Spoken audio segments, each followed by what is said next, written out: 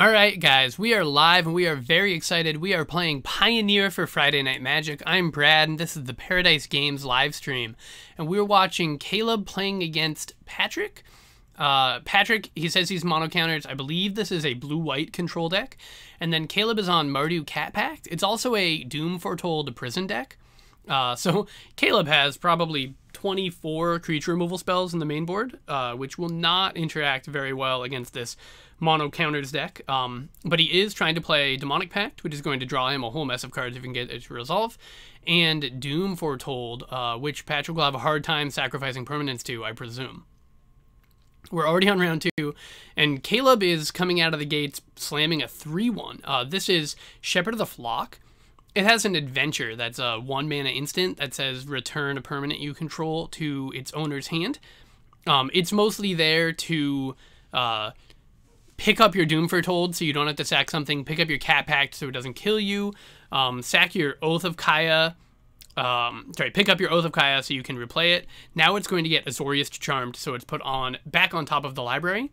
But it has a very neat interaction against the mono counters deck, where you can play a Shepherd of the Lost, and then you can use a Shepherd of the Lost to pick up your first Shepherd of the Lost, which is probably what Caleb just should have done there. That way, rather than draw it, he would have it in his hand, and he would be able to then cast this one from the Exile Zone via the Adventure mechanic. This is Narset Parter of Veils, so she's going to take down to 3, which is the perfect number for that Shepherd of the Flock to nix her. And Patrick is looking at 2 Detention Spheres and a Settle the Wreckage. Detention Sphere is an excellent answer to Demonic Pact. Looks like Caleb has a couple Dreadbores in his hand, so he's probably not going to waste that combat step on that Narset. Patrick is taking a Settle the Wreckage, which is going to answer the Shepherd of the Flock, but it's going to answer it by turning it into a land, so that's not really that clean. He's getting in... Oh, so he is using the Shepherd to kill the Narset. He drew that other Shepherd, so then when Patrick Settled the Records 1 Shepherd away, Caleb will get to pick up the Shepherd if he chooses to. So then Caleb doesn't have a use for his mana.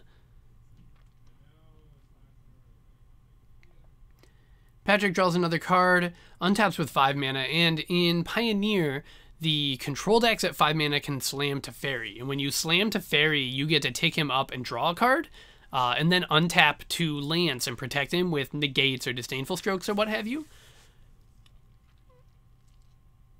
The Shepherd of the Flock attacks, and a Castle Ardenvale is activated, making a 1-1, which makes that 3-1 look rather silly.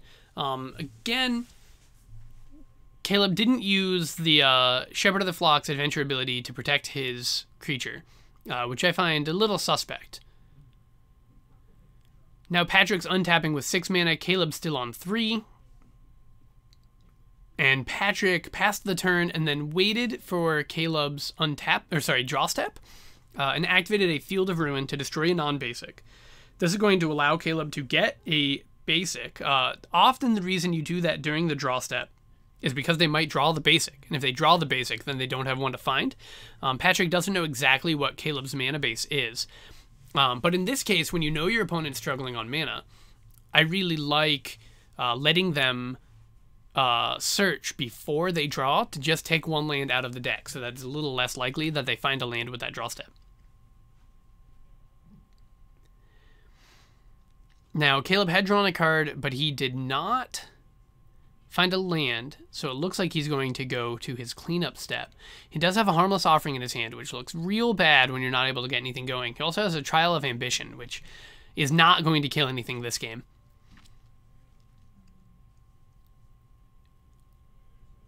Looks like he's tanking on what to discard. He has both Harmless Offerings in his hand. But he says, go to the end of my turn, and Patrick says, before you discard, I'm going to cycle my Azorius Charm. So now Caleb is discarding the Trial of Ambition. So that's a 2-mana enchantment that when it enters the battlefield, your opponent sacrifices a creature. It's part of the removal suite, 1, because it's a permanent that you can sacrifice to your Doom Foretold, having already gotten value out of it, and 2, you can pick it up with your Shepherd of the Lost and replay it later. Here is a Gyre Reach Sanitarium. Has a 2-mana activated ability that says each player loots.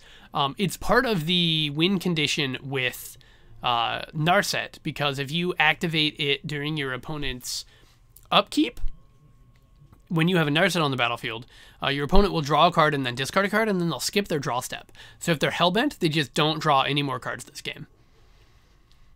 Caleb misses his land again, is trying to go to his cleanup step. Patrick says, before you do, I'm going to flash in this 5/6, and I'm going to draw another card off of this Azorius Charm. So at least Caleb now is going to have an opportunity to spend his mana, as Patrick crunches in for 5, putting Caleb down to 15. But Caleb is going to try to Trial of Ambition this, try to Dreadbore this, some, combination of removal spells to fight through this. And now Patrick can just spend his mana in his counter spells, protecting the Torrential Gearhulk, which he only needs to do 3 more times before he's going to win the game. This is 4 mana. That is a Demonic Pact. Also, real attractive for Patrick to have your opponent resolve a Demonic Pact when you have a bunch of counter magic up. Because however your opponent is trying to punish you with it, you have ways to interact with. So he does let it resolve. But it is going to give Caleb quite a bit of card advantage over a couple turns. It's going to mind drop Patrick, then it's going to draw Caleb 2 cards. Actually, probably in the opposite order. Here is a Teferi. So Teferi is going to come down and bounce the Demonic Pact. Caleb and I had talked about that interaction before and how it's a big loss on tempo, but we decided that it's an acceptable inclusion because if you now slam your Demonic Pact and then otherwise have a fair Teferi on Demonic Pact battle, the Demonic Pact is going to kill Teferi and then get you all sorts of card advantage back. But that doesn't look like what's going to happen this game. Caleb's going to have to cast some Dreadbores, and he's going to let Patrick either continue beating down with this Torrential Gearhulk, which only needs to hit twice more in order to win the game, or he's going to let Patrick untap with 2 Teferis in play. Neither of those, I think, are going to really give Caleb a chance to win this game. So it looks to me like we're going to be going to game 2 pretty shortly. That did look like a Kaya's Wrath. I think that we don't have 2 black sources. No, we must. There must be an isolated chapel under that plains, or under that clifftop retreat. So we either have 1 or 0 red sources. Patrick says, that's fine. I can lose my 6 power. I'm going to untap with these 2 planeswalkers. And I agree. It's going to be pretty trivial for Patrick to win this game at this point. He's resolving an end of turn dig through time. So we got confirmation that's 2 plains, 1 swamp, 1 chapel, so Caleb can't even cast the Dreadbore in his hand. I think a red source got nipped off that Field of Ruin, so I'm curious exactly what Caleb's mana was at the time, because he does seem to have given up the opportunity to get a red source, but I guess he needed the second black source in order to unlock the Demonic Pact, which was his plan. Patrick's then going to tick up. He does look like he has the Narset, but his opponent's pretty far from Hellbent. If I was Patrick, I would be activating this Castle Arden Vale and then untapping my Castle Arden Vale, but Patrick wants to kill his opponent much faster. So he's going to play this Elspeth Suns Champion, tick this up to make 3 1/1s, and then he's still able to untap 2 lands, which can be an end of turn Arden Vale activation, or potentially a cancel and a 2-mana counterspell at the same time, although it doesn't look like Patrick has counterspells in his hand. I'm seeing Teferi, Cast Out, Detention Sphere, multiple Supreme Verdicts. So I guess that's reasons, not to take the Arden Vale play, like I had suggested, that Patrick doesn't actually have the way to protect his threats. If Caleb was able to cast 2 Dreadbores here because he had mana that allowed him to do that, that might actually be sufficient to get him out of this hole. But that is not where we're at. We're casting a 3/1 against a board that's going to make 3 1/1s every turn. And that is not going to hold up. If Caleb passes the turn right now, Patrick is going to, end of turn, make another 1/1. Crack in for 4. Oh, actually making the 1/1's probably got to be better than exiling the 3/1. Caleb at least has the opportunity to pick up a Shepherd of the Lost, but he just opts not to.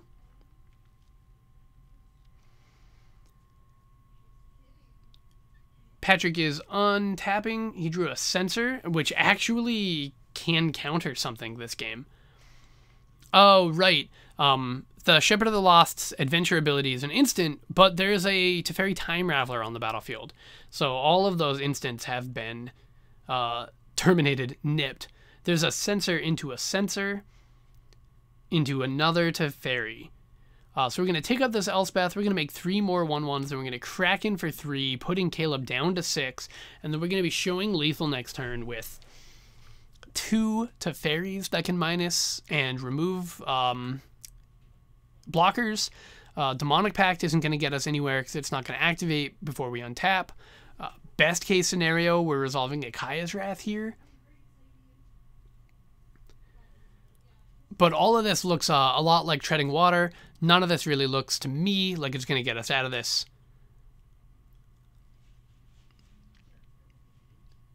I'm not quite sure what that white permanent Caleb just drew was. I think it's a Starfield of Nyx.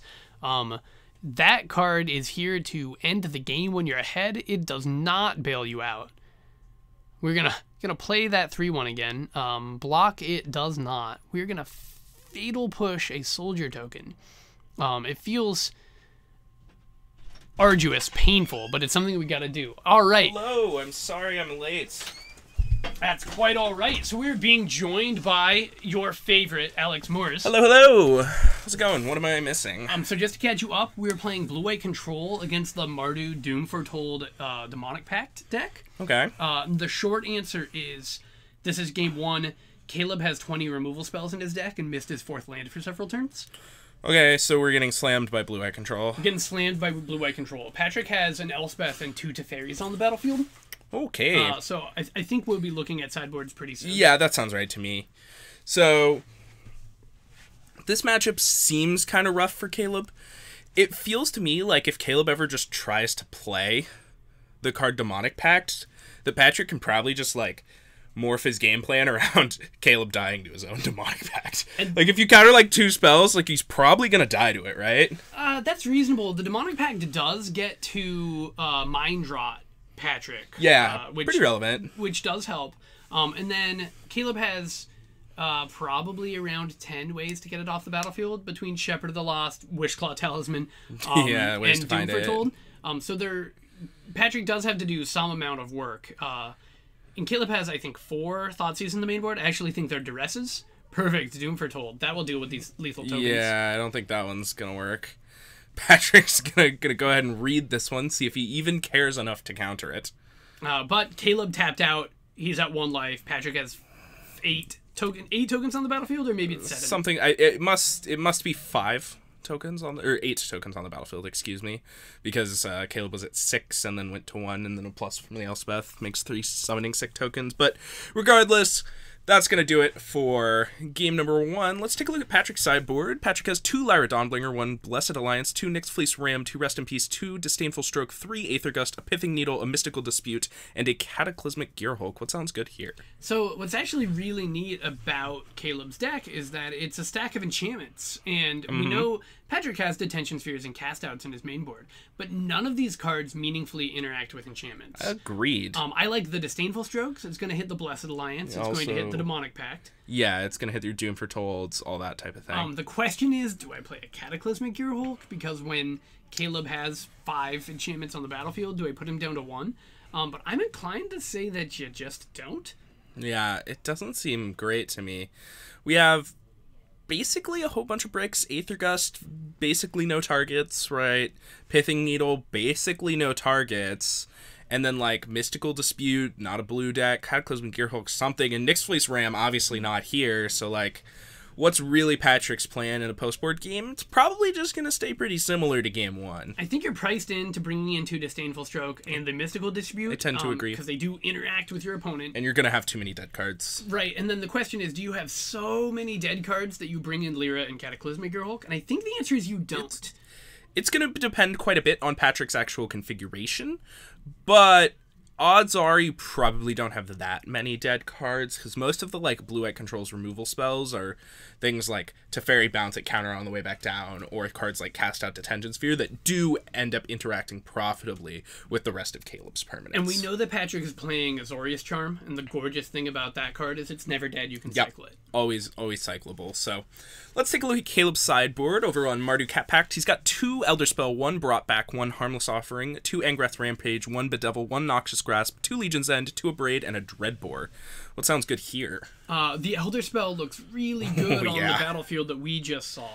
The Angrath Rampage, I think, is going to be similar because Patrick must be playing somewhere in the neighborhood of 10 Planeswalkers in his deck. That's pretty normal. You've usually got the 4 small Teferis somewhere in the realm of 3-4 Narsets, and then some of the bigger ones to try and end the game with.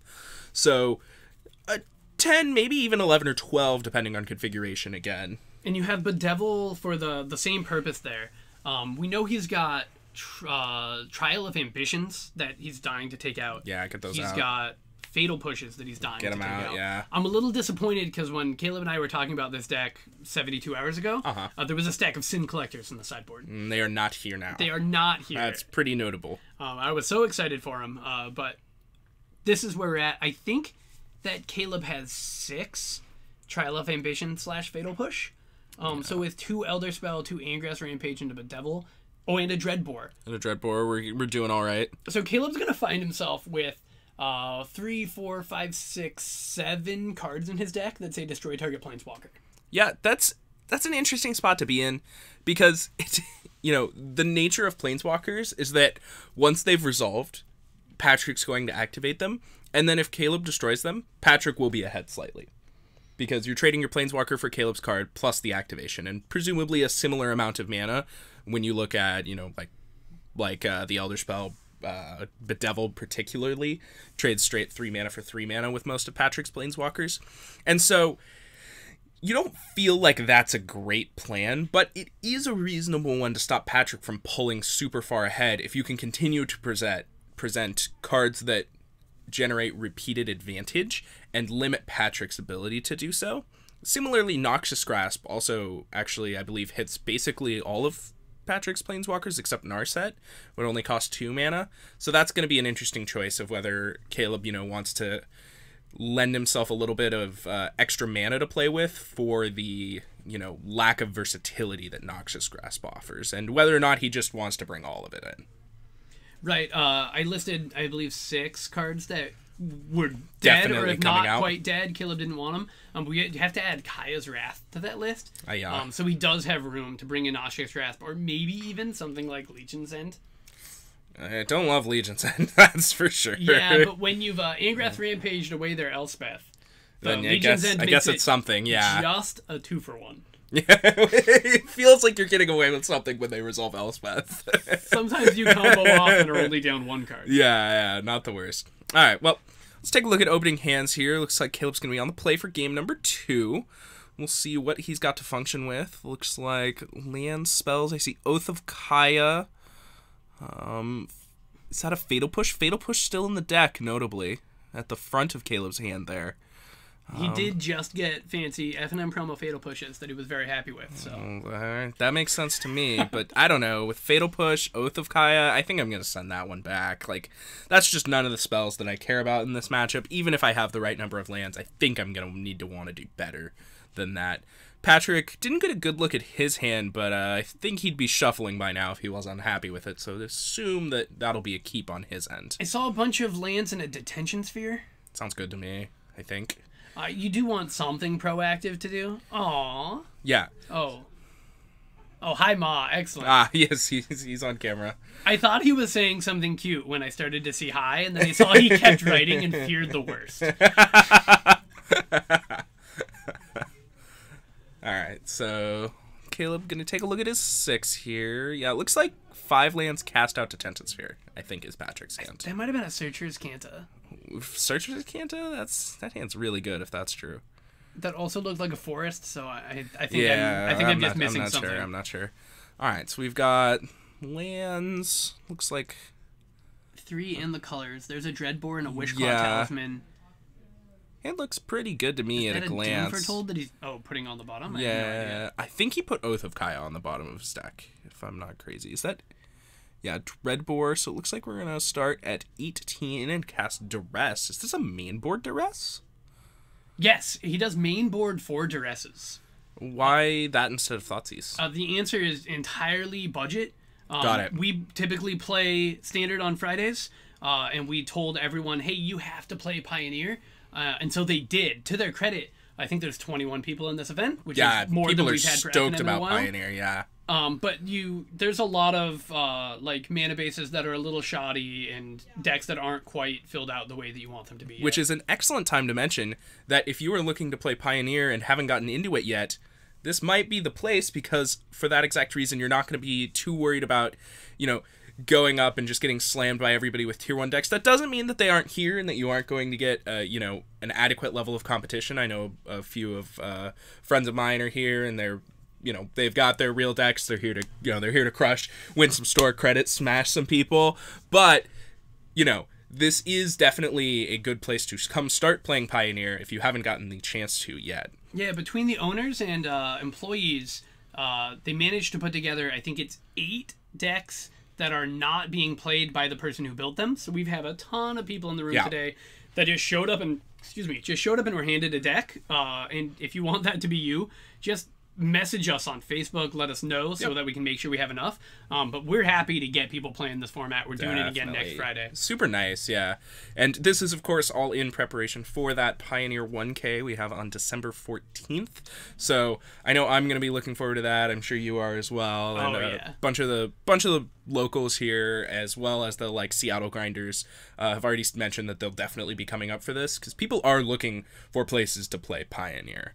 Regardless, let's take a step back, go back to the match here. We've got Wishclaw Talisman on the board for Caleb. Patrick with a Narset is going to get Oath of Kayad here. So that Narset minus and found a Blessed Alliance, which means Blessed Alliance is still in Patrick's deck. Yeah, I mean, it's got the modes are sack an attacking creature, gain 4 life, or untap 2 creatures. Yeah. I mean, it's gaining 4 life every game, right? I don't know what that card's doing in our deck. I think we found a situation in a matchup where we just don't have enough cards to take out to bring in. Which is, that's kind of the mistake you never make at a Grand Prix, but you absolutely make it your first FNM playing a deck. Definitely. So, we've got Isolated Chapel here from Caleb. We're still thinking on this Wishclaw Talisman, yet to activate it. So this deck has a couple tricks with Wishclaw Talisman. I know it was on the thing by the screen, but we didn't talk about it when it was there. But Wishclaw Talisman, you demonic tutor, but then you give the talisman to your opponent. Indeed. And the ways Caleb has to break that is, one, if Caleb tutors for a Doomfortold. Yeah, I was going to mention that. Cast the Doomfortold. Patrick has to decide to sack the Wishclaw Talisman, or to activate it, give the talisman back to Caleb. And then let the Doomfortolds go off, essentially. The other thing is, if Caleb has a Shepherd of the Flock in his hand, which he's playing 4 of, I like that. You can activate the Wishclaw Talisman and then respond to the activation by picking up the Wishclaw Talisman. That's pretty cute. Also, if Caleb got priced into bringing in Ingress Rampages and Braids and what have you, he's just stuck with one of them in his hand, he could tutor for a Demonic Pact or a Duress and then use his card that's not otherwise relevant to destroy the Wishclaw Talisman. Definitely. So, looks like both players kind of just biding their time right now. Patrick going to end step a Field of Ruin, just destroy a random Sacred Foundry. And, I can't help but feel like this sort of stalemate is got to be benefiting Patrick. Yeah, Caleb does have a whole mess of 4 mana enchantments. Yeah. So getting into a situation where he has a bunch of mana and can resolve multiple things is fine. Patrick has not done very much in the way of drawing cards. Anything, yeah. So until he starts getting his 2-for-1s, which I guess Narset kind of was, if Blessed Alliance counts as the card that he's advantaged. Yeah, I don't think it does. But until he's, drawing cards or generating some sort of advantage, Caleb's not that far behind. All right, so full stop here. Game turned around. Demonic Pact has hit the battlefield, and now the whole game's going to revolve around Demonic Pact. So looks like we'll see what Patrick wants to do. End step, go ahead and cast a Torrential Gearhulk, flashing back Hieroglyphic Illumination, draw 2 cards. we see Caleb looks at Patrick's hand, and he knows he has plenty of ways to deal with this Demonic Pact. The real question is Patrick just going to fire one off? And it looks like the answer is yes. He's just going to, no nonsense, get this Demonic Pact off the board. I don't want to deal with it. I think I agree with Patrick here. Your opponent's been doing a whole lot of nothing all game. He's probably just sitting on lands or spells that he can't or doesn't want to cast. And so I think just cutting off his avenues to drawing into more relevant action seem pretty good. Yeah, and I said Patrick's not getting ahead until he starts drawing cards. Well, end of turn 5/6 Mole Drifter is... Yeah, that'll do, yeah. So here's a Kaya's Wrath. That's another one that Caleb still has in his deck, but, you know, pretty inefficient answer to that Torrential Gear Hulk, but he does elect to keep the Dreadbore back in his hand. Seems pretty good to me. Looks like we're going to see a cycle on an irrigated farmland, end of turn from Patrick. Untap and draw Teferi and Lyra were the two hits. Hello. Those seem pretty good. That, absolutely. Teferi is back in the format. He is definitely one of the things you have to be aware of when you're building a deck in this format. Yep. Is that if you leave your blue-white control player unmolested because you don't want to commit into a Supreme Verdict or what have you. Yeah, at 5 mana, they can slam a Teferi, they can take him up, they can draw a card, they can get back the mana to cast Azorius a Disdainful Charm. Stroke, Azorius Charm, which he just drew off Yeah, of Teferi. Which is kind of becoming the, like, classic in Pioneer now. It's like, you know, back in Standard, you'd have, Teferi plus, and then cast... Mortify or whatever. Seal Away was the one that most people talked about on 5, and that was like the nuts. It's like, how am I ever beating this? Now it's a lot of, Teferi plus Azorius Charm, and that's even more versatile. And here we see Azorius Charm in response to a Dreadbore looking for a counterspell. Does not find one. Dreadbore takes down Teferi. Here's another Demonic Pact. Patrick cycles Irrigated Farmland. It will resolve. And now Patrick's going to need to find an answer to this Demonic Pact once again. I think he has a Teferi for 3 mana in his hand. He does. So we'll go ahead and return Demonic Pact to Caleb's hand. Draw a card. Settle the Wreckage off the top. That's another one that's still in Patrick's deck that he's definitely not going to be super happy to see. Caleb is down to just that Demonic Pact as the only card in his hand. Yeah. You might have to use this Wishclaw Talisman, but I feel like once you do that, you're putting yourself pretty far behind. Yeah, but it's you rough. need to answer the Teferi. You don't need to answer the Teferi. You need to answer the Lyra, probably now. So I want to resolve this Demonic Pact, activate my Wishclaw Talisman. Oh, that's he a drew spell in his hand? Bedevil, correct. So Bedevil does get to take out the Lyra. That's a pretty reasonable draw here. Now we'll see it back over to Patrick. Patrick needs to find another answer for Demonic Pact, otherwise Caleb's going to get to draw some extra cards. And we said Fairy. We said we're not sure if that Blessed Alliance counts as a card. But when you get Mind Rotted, it does. You discard your Blessed Alliance, they don't care what it says on it. It's a card. Very true. So here's Teferi. Teferi's going to tuck the Demonic Pact, and now we see the Teferi gang, and these are usually the board states that people complain about. It's just, you can't interact. What are you supposed to do? How am I ever beating this? And to be honest, I don't think Caleb really can come back from this unless he's got something insane in his deck that he can go Wishclaw Talisman for. But even that, like, I can't think of what would even be the most absurd card for Caleb to go get. Like, I mean, it would have to be Cleansing. Planar Cleansing. You're still so far behind. I don't know. Planar Cleansing, you get rid of the Wishclaw Talisman, you get rid of both the Teferis, you get your Demonic Pact back. Oh, that's true. You do get a Demonic Pact back. So, like, that's kind of as close as I can imagine us getting. But even that, I mean, I don't think that Caleb does actually have Planar Cleansing. It seems somewhat unlikely. Yeah. It would be Hour of Revelation. If anything, yeah. Right. So Patrick, I was thinking, maybe he's got the 2 Teferis, all he's missing is the Elspeth. But he got to end of turn Hieroglyphic Illumination, untap, draw a card, dig through time. So, like, if I have a threat that's going to win me the game in the top 12 cards of my library... I'm going to find it.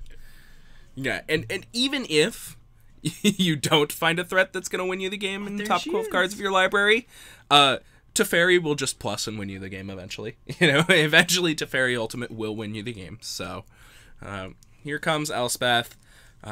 Caleb's Demonic Pact, one more card down, so he's going to need this top card to be kind of a haymaker here. Let's see what it is. It's a land.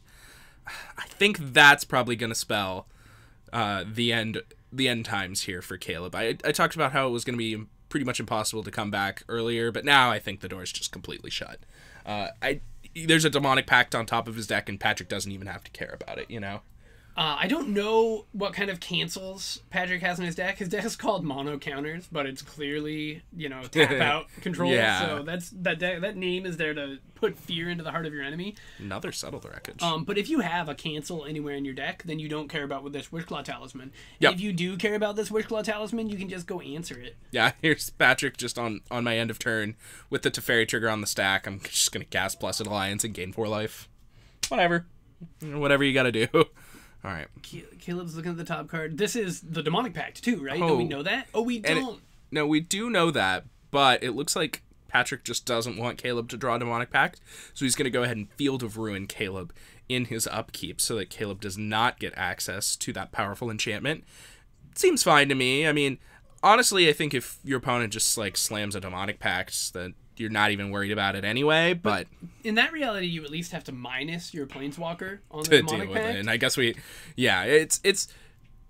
definitely one of the better cards in Caleb's deck, but even then, it feels like Demonic Pact doesn't have an effect until the next turn for Caleb, right? So I honestly think if I was Patrick, I'd just let him have it. Yeah, I do want to talk about the Field of Ruin interaction. Your opponent has to search their library. They don't have to find a land, of course, but the shuffling is not optional with that one. Yeah, so Caleb is forced to shuffle away his Demonic Pact. Let's see what he found on top of his deck. Looks like Wishclaw Talisman's going to go digging now. You can have that. Yeah. I'm going to pray just a little bit. Maybe something's See in what here we that got. I didn't put there. Caleb's looking Duress. It's a reasonable start, I suppose, if we drew a big haymaker this turn, but I didn't quite see what we drew. I think Caleb drew Kaya's Wrath, if I have to guess. I think Doom Foretold is our best bet here. It's not a great one, but it's the best thing we've got going on. Yeah, is that That's a Starfield of Nyx? That one doesn't seem too bad. I don't. We don't actually have enchantments in our graveyard. Oh, no. They all got put into his hand and library. Yikes. Yeah, let's see if he can find anything that looks good. Oath of Kaya to take out Big Teferi. That's reasonable, but doesn't deal with Elspeth. And it's rare that you find yourself in a board state where Teferi isn't the biggest problem. But I think we're here, and the bigger problem is Elspeth. Elspeth is just going to kill us. At least, if our opponent has 2 Teferis, we can hope that their hand is just all lands or something. But, if they have an Elspeth, we are just going to die. So Caleb found the Dreadbore, which is going to be able to kill an Elspeth. Yep. But it gave Patrick a demonic tutor. Wishclaw Talisman. So Patrick's going to get to do something if he chooses to. Indeed. Wishclaw Talisman for Elspeth. Slam Elspeth minus my giant Teferi to get rid of your Wishclaw Talisman. Definitely. It's not a particularly winning proposition. Oh, he's got an Oath of Kaya and a Dreadbore? Mayhaps. So here comes Oath of Kaya. We'll see if Patrick even cares. Although I don't actually think Patrick has a counterspell in his hand, so Oath of Kaya will take out Teferi. Mono Counters is a baller name for that deck. He had me. Yeah, I think he's just bull-faced lying to us. Well, the counters are loyalty counters. Oh, yes, that makes sense. All right. And here's Kaya's Wrath. So we must have tutored for Oath of Kaya. Or Kaya's Wrath. I guess in this case it killed the Teferi that we wanted killed anyway, so we might as well gain 3 life. Did Patrick just cast Supreme Verdict in response?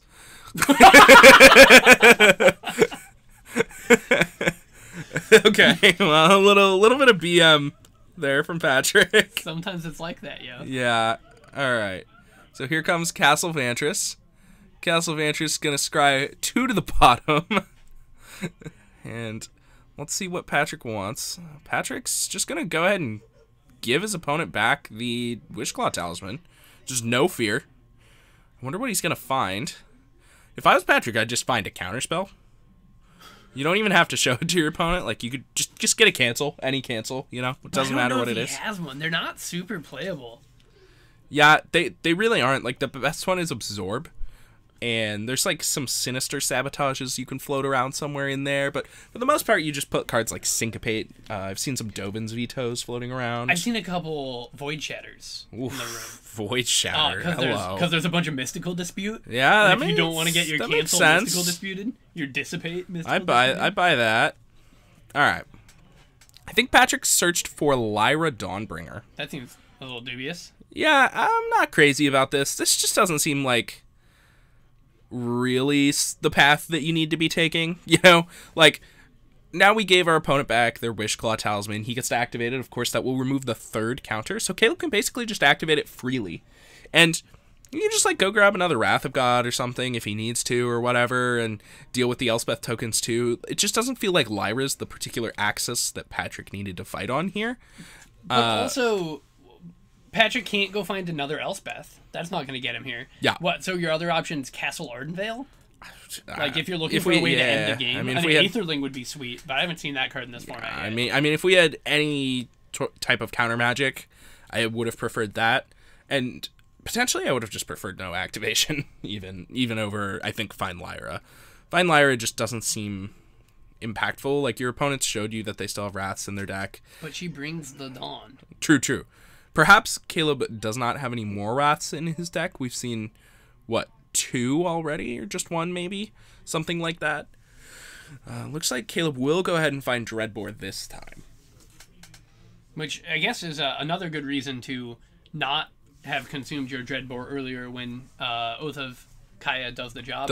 You have more Dreadbores to go find. Definitely. So here is Dreadbore at Elspeth. It resolves. Patrick will go ahead and scry 2, top and bottom. And now we're going to attack for 8. Yeah, it's a lot. Caleb left with no cards in hand. He drew a land for his turn, unfortunately. Caleb, the good old case of draw no lands game 1, draw all lands game 2. I mean, Caleb played several relevant spells this game. Also true. He just got them all shuffled back into his library. Yeah, definitely true. So there's the attack for 8. Patrick did draw Absorb for turn, notably. So I think that is, Caleb with no cards in hand. Obviously, I think that one's going to do the trick. Even if he draws the best spell in his deck right now, as long as it doesn't say can't be countered, then it is going to be no good. Fatal Push, a token, and there goes the handshake. Patrick will take down Caleb in a clean 2-game series in the first round of the night. So, not bad. Yeah, looks like it took most of the round, so it's pretty unlikely that we get anyone else on camera, although I know a couple people showed up to the tournament late. I don't want to get them on camera because I want to give them as much time to end their round so we can start the next one. Agreed. But it's possible that we'll move another game that's going to game 3 there, because if the round's going to go 5 or 10 minutes late, I don't know if they got a time extension. So we'll look into that. Yeah, we'll see.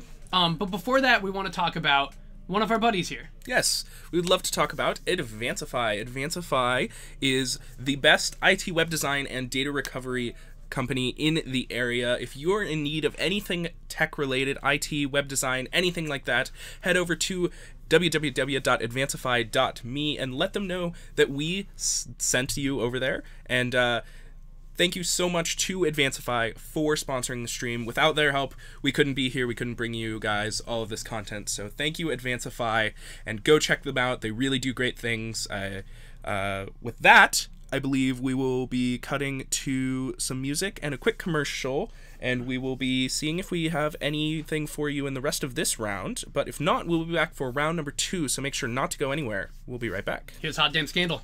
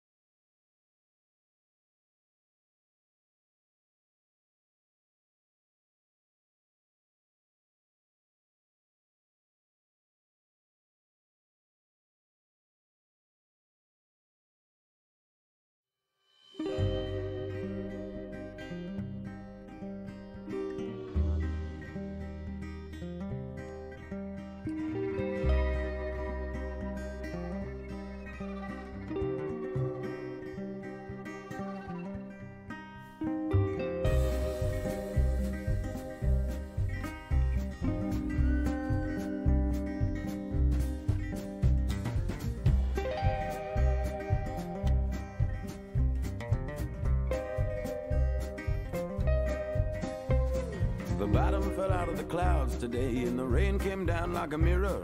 One big sheet and it shattered on the ground. Now it's 7 years of bad luck all over this town. It's collection time on all of your debts, and you can't get by just talking. Your smile don't work and your car don't start, and your doors ain't keeping you alone. No, not even if you lock them. No, not even if you lock them. When you're tapped into that bitter vein, just about anything feels good.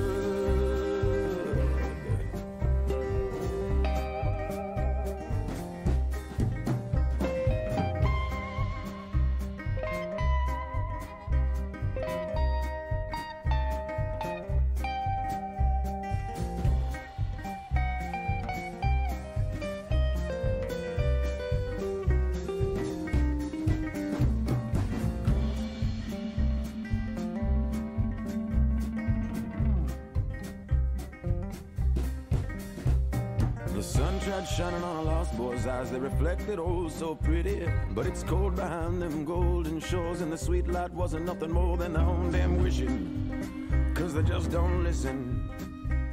Now wish on your candles, pray to your God, cry for your mama, put $1 on the bar. It feels like breathing, but the only good feeling ain't a gamble is a sin. So I think I'll play it safe and get a gin. I'll take the devil for a spin. When you're tapped into that bitter vein, just about anything feels good.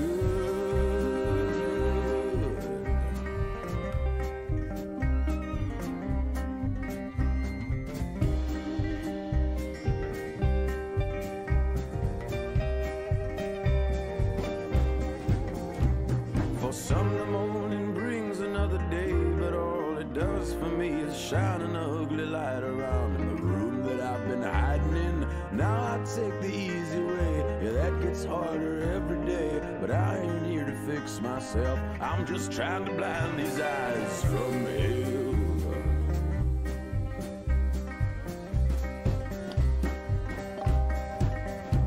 When you're tapped into that bitter vein, just about anything feels good.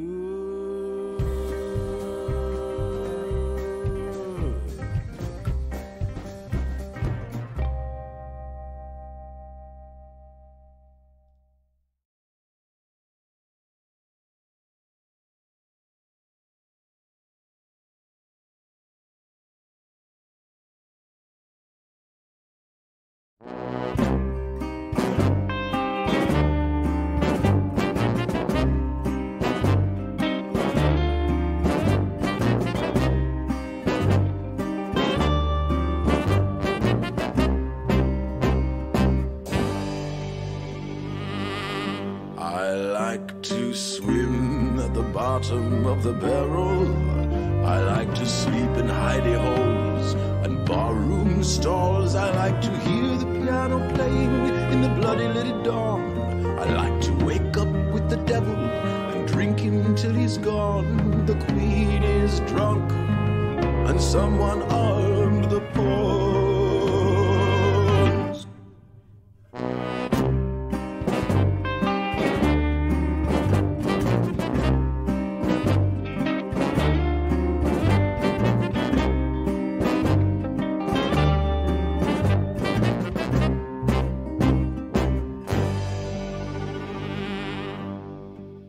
Oh, the truth they say is an acquired taste, a vice I've never thought to own. There is no clean air left, so we filter it through cigarettes. For the gambler's mercy keeps us blind and fade.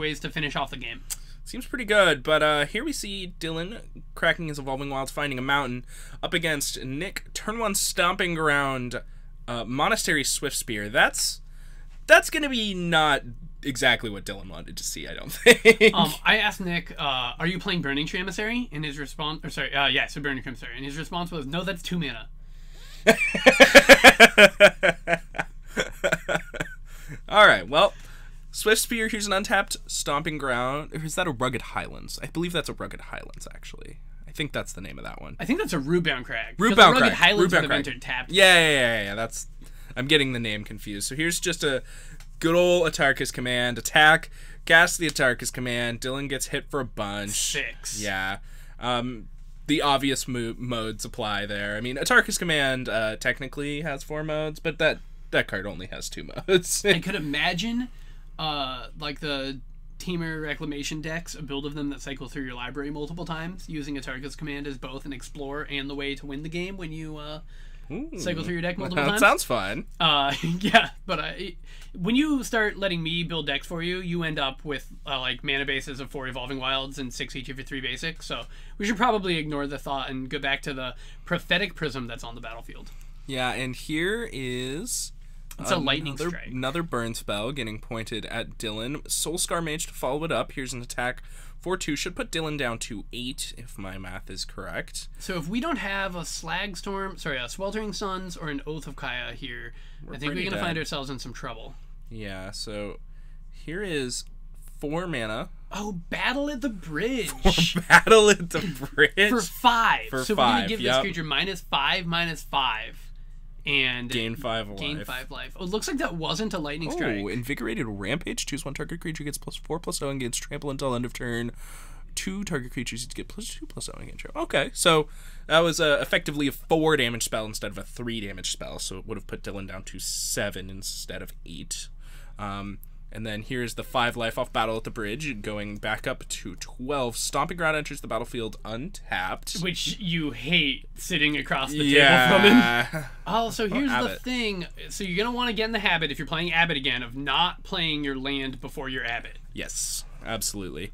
Definitely matters. Abbott, of course, in this case, only finds the Wild Slash, so not punished, although Nick does get a little punished for casting the Wild Slash before he casts his Monastery Swift Spear, so a little bit of missequencing here, but unless Dylan has a pretty powerful next turn here, Nick's probably going to be able to find lethal, because I believe he has a spell left in his hand, and I think basically any spell is going to be lethal on this board. So, that is a hidden stockpile, which is going to make us a chump blocker, and then I assume we're going to eat this food and go... sack our life total egg. Can't still be 7, right? Because we gained life off the Battle of the Bridge? We gained life off the battle, and then we took 2 from a Wild Slash, 2 from a Monastery Swift Spear, 1 from a Monastery Swift Spear. So yeah, I actually think that 7 is correct. Okay. So we're going to gain 3 off the Golden Egg, go to 10, make a 1/1 blocker. So the way Nicholas played his last turn, by playing the land first and then the Abbott and then casting the spell, I suspect that he thinks you need to resolve the spell as part of the resolution of Abbott's ability. That is kind of my inclination as well. So we'll definitely clear that up for him after the round. Yes, yes. But so many people in this room are seeing cards for the first time. Atarka's Command off the top. That's a good one here. Yeah, so that is effectively and Teamer Battle Rage. 5 damage. Oh boy. Oh. I think Dylan's got to be dead, right? Like, Atarka's Command Teamer Battle Rage, he's got to be. Yeah, turn him sideways, block here, point my bump spells, I think. A Fatal Push maybe gets us out of it? Yeah, that would do it. So here's 3 damage to you, +1/+1 to a creature. Instead, we're going to sack our thing so you trample in for even more. Yeah. But of course... So we're going to 7, and that's... 4 power, and then we're going to Teamer Battle Rage. We're going to make that exactly 7 power. Yep, and that ought to be lethal, and it is. And Nick cleans up game 1 here pretty handily with a nice little Atarka's Command Teamer Battle Rage turn. Let's take a look at the sideboards for these players. Dylan has 2 Grafdigger's Cage, 2 Wear Tear, 2 Despark, 3 Sin Collector, 1 Sweltering Suns, 1 Crypt Incursion, 2 Blood Baron of Vizkopa, and 2 Battle at the Bridge. What sounds good to you here? Well, when we asked Dylan what the name of his deck was, he said Blood Baron Control, and there aren't any Blood Barons in his main board. So he's clearly here with a plan. Yeah, and Q and a burn, I think these Blood Barons are coming in. So I think we're going to see the Blood Barons. I think we're going to see the Battle at the Bridges. Certainly. I think we're going to see the Sweltering Suns. Crypt Incursion? Crypt Incursion is definitely interesting. It gains you a bunch of life if you get there. I'm wondering, since we're bringing in the battles, if we're going to take out the Herald of Anguishes and the Chandras. Because, like, Dylan's deck is full of air, but you need this critical mass of air in order to make your cards function. Work. Yeah. You can't cut Prophetic Prism, not with that mana base. I agree. Yeah. So we'll have to see what fun sideboarding Dylan manages to do. Nick, on the other hand, has 3 Tormod's Crypt, 2 Abrade, 2 Rennig Volley, and a Resolute Rider. Pretty easy. It looks like it's a little short of 15. Also, Resolute Rider isn't castable with this mana base? I tend to agree. Oh, it's the green-black one. I'm so not... you can cast it with triple green. I'm not certain. Like, I believe it is technically castable. Is Resolute Rider the red-white one? Oh, I thought that it was the green-black one. No, that's Deathless Knight, I believe. I believe that Resolute Rider is the red-white one. And for those of you who aren't wondering, Resolute Rider, and I believe that Resolute Rider is the red-white, 4 red-white hybrid uncommon from Throne of Eldraine that is a 2/3 with double strike that has 4 red-white hybrid as an activated ability to give it +1/+1 until end of turn. Oh, that makes sense. I believe is that card. As a standalone threat, that's pretty decent. Although I'd rather see like a Boros Reckoner or something in that spot. Yeah, I tend to agree. I don't think it's particularly close to the best card that Nick could have in his sideboard, but it is an extra threat, and if you find yourself going into a post-board game where you require extra threats, and it could also be good in the creature matchups as well. So, I don't hate it. Having complete information, I would consider bringing in Rending Volley, and I would not bring in a Braid. But having seen what Nick saw, I would consider bringing in a Braid, and I would not bring in Rending Volley. Yeah, that sounds right to me. So, obviously, it's a little awkward because whenever you sideboard, you're always sideboarding against your opponent's sideboarded deck. And so that leads to a lot of interesting discussions where I feel like one of the sentences I say most when discussing cards that are good in, games of Magic, especially against the more linear decks, is that sounds like that would be great against their game 1 plan.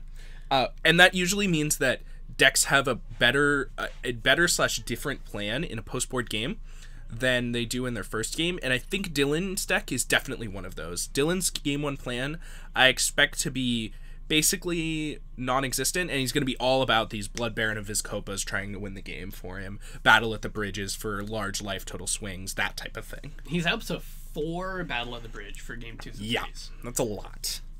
So, looks like Dylan's going to take a mulligan here at the start of the second game, and Nick taking a look at his opening hand. Looks like Nick's going to keep it. Looks like creature, I think I saw on a Tarkus command, lands and spells, so seems like a good keep to me. Nick's deck needs Destructive Revelries. We'll have to suggest that to him. Destructive Revelry seems quite good in this matchup, I would say. So here's Hidden Stockpile, couple lands, looks like Swamp Plains, Swamp going on the bottom. I see a Renegade map as well, so that will be the first play, Swamp and a Renegade map. Abbot of Carol Keep off the top for Nick. Here's a Stomping Ground untapped, followed by a Monastery Swiftspear, putting the life totals down to 18 and 19 respectively. Draw for Dylan is Prophetic Prism. I'd be kind of surprised if we saw anything else here on the second turn of the game. He has a Hidden Stockpile, and Renegade map into Hidden Stockpile is basically that sounds pretty the good. only way to get the Revolt trigger on turn 2. Okay, so another Stomping Ground here for Nick. Collision Colossus pulled to the front of his hand here. We also have... I didn't get a great look at any of the other cards, so we'll see what's going on. Looks like here's an attack, and after no blocks, here is Colossus, my Monastery Swiftspear. So this is going to be an attack for 6, putting Dylan down to 13. This Atarka Red deck is just full of spells that just chunk you for 4. It's ridiculous. yeah, at least 4, looking at you, Atarka's command. Yeah. So we've got Renegade map activation. Gonna go find a mountain. Dylan's tapping 3 mana here for Oath of Kaya to take out that Monastery Swiftspear. And notably, if Dylan had cast his Hidden Stockpile on the last turn, assuming that he didn't need to go crack the Renegade map for that land, he would be in a better spot here, but I don't actually see another land in his hand, so it looks like he might have been thinking towards the future with that play last turn. It is an option to crack your Renegade map for a mountain and put it into your hand, and then play your plains and cast your Hidden Stockpile. Definitely. Alright, so we've got Dreadhorde Arcanist here from Nick, then he's going to send the turn back over to Dylan. So we don't have any shocks or wild slashes or crash throughs or anything to that effect in the graveyard right now. Yep. And it's still going to be enough for Dylan to just pull the trigger on a Sweltering Suns. And it was going to be very hard for Nick to, flash back a Collision Colossus there. CMC of 4, right? Yeah, that is true. The card does have a CMC of 4. But then you see, he has Collision Colossus. He has Titan Strength. He would have needed maybe there's Become Immense in that deck. And any of those cards will get him there. And that's pretty scary. I mean, by the point that you're flashing back Collision Colossus, you're probably taking 10 if you're Dylan. So I understand the kind of the immediate knee-jerk reaction there of get this thing off the battlefield. Speaking of which, here's Collision Colossus off the top. Of course, Abbot of Carol Keep came down last turn, so Nick doing a good job of keeping himself with prowess creatures in play. Looks like that will be the turn. Here's another attack for 7. So it looks to me like... not sure how that Evolving Wilds got on the battlefield for Dylan. Nick's missed a good few land drops here. Yeah, but we went turn 3 Oath of Kaya. And then turn 4... And then turn 4 Prophetic Prism Hidden Stockpile? Yeah. And then... Or there was a Sweltering Suns in there after that. So you're turn right. 4 That's Sweltering Suns. Turn 5 Hidden Stockpile plus Prophetic Prism and an Evolving Wilds. Here's Oath of Kaya to take out Abbot of Carol Keep, putting Dylan back up to 12. And here is a 1/1 from the Hidden Stockpile because his other Oath of Kaya, of course, left the battlefield. Soulscar Mage off the top. Looks like he's just going to send it right on back. Nick's hand flooded with plenty of cards that need him to have creatures in play, but he doesn't actually have very many creatures to really do the things with, nor the lands to deploy all of his spells quickly. So we'll see if he manages to find a way to end up deploying his spells in a meaningful time, or if Dylan's double Hidden Stockpile draw is just going to run away with the game. Yeah, with 3 Servitors on the battlefield now, Dylan's going to be able to scry quite a bit, and he's going to be able to block every attack that Nick makes. Yep. I would say for the rest of the game, but maybe the board state gets flooded. But if Nick manages to create a giant trampling double striking threat, Dylan's not going to throw 3 bodies in front of the Soulscar Mage. Yeah, and he could just die. So you can make a 7-power dude with trample and double strike and kill Dylan in one swoop. But we will need to see a few more lands here first, so ideally we block and then scry. Looks like that will be Dylan's plan. So here is block with a single creature from Dylan. Nick will go ahead and give it +4/+0 and trample.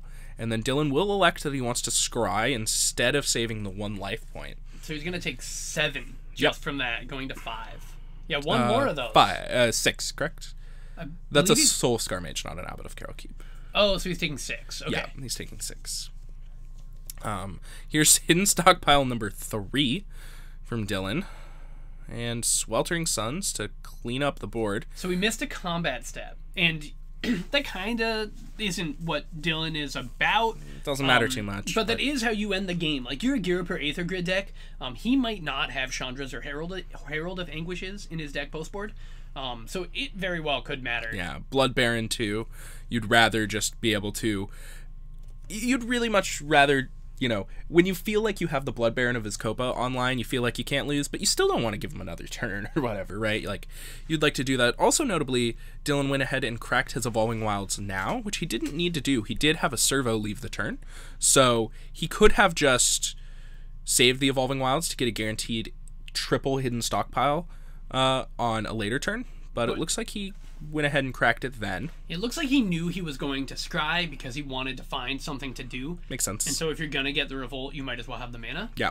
So here is a Doom Foretold from Dylan. Here's a Tarkus Command end step to just fire it off, put Dylan to 3. And now we're at the point where Nick's probably untapping with lethal here, right? So that felt like a miss to me because Nick had the opportunity to include the You Can't Gain Life mode during his upkeep in response to the Doom Foretold. But now I think he's not going to get that opportunity. Definitely true. When I saw Nick fire off that, yeah, I think he just has another one, yeah. And Dylan's like, yep, oh. And that'll do it. Okay. Yep. Just a nice end step, burn spell, untap, burn spell, just like the good old days. In response to your Doom Foretold trigger, kill you. Classic play. Yeah. And the hits don't stop coming. That was real fast. Yeah, I bet we'll be able to find a match to stick on camera here. I'm pretty confident. But before we do that, I want to tell you a little bit about us. Yes, please do. Yeah, so we are Paradise Games. We are here on Twitch on Fridays and Mondays. If you're watching us on Twitch, thank you so much. Follow us so we can give you an announcement every time we're going to go live so you remember. If you're watching us on YouTube, then watch us on Twitch. We're twitch.tv/paradise_games, and we are YouTube channel Paradice Games with an apostrophe after the O. This is our website. We operate a TCG player store. If you ever want to support us, you can go to http://www.paradise.games. Right? And Yeah, you can, that was right. You can shop our site. You can check out through TCG Player. If you just want to do their whole payment process, that's fine. You're welcome to do that. If you want to select pick up in store, pay later, and then shoot us an email with your shipping information, then we will give you a 7% credit kickback to take off in your next purchase. We call that our not our Ticket to Paradise promotion. That's our Play It Forward promotion. Yeah, that one. Which we actually apply on all of our purchases in store. So if you're ever looking for Warhammer products or board games or dice or Dragon Shield sleeves, and you're not too far from Bellingham, then come up and shop with us. We give a 7% rebate. It's actually a 2d6% rebate on everything, but we're going to make it 7% if you're remote. So now it looks like we're going to probably play you one song of Capacity, maybe two, and then get you back here for round 2, part B. Excellent. Well done. See you soon.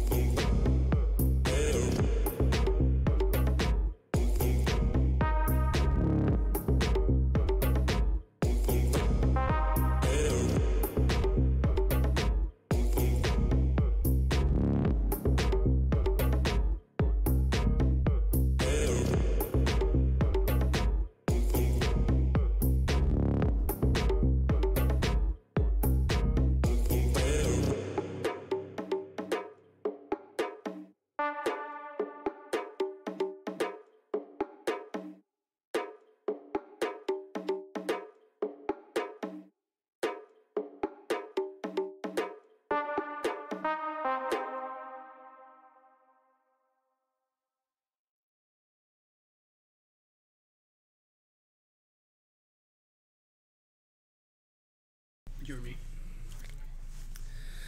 Alrighty, welcome back. We've got a little bit of Jesse versus Steven here in the feature match area. Looks like we've got Mono Green Devotion versus not Maze's End, which is a fancy name for Bant Field of the Dead deck. So both of these decks trying to ramp. They're accomplishing their end game slightly differently. Steven, of course, trying to cast large creatures, Ulamog, Nissa to ramp out Walking Ballista, whereas Jesse's just trying to ramp into potent threats while also making, tens of zombies in the meantime. So we'll see how this matchup tends to play out. All right, I'm going to make a bold prediction here. Yeah. Well, maybe it's not the bold. I'm going to make a prediction here, and I don't know these decks well enough to know how bold it is.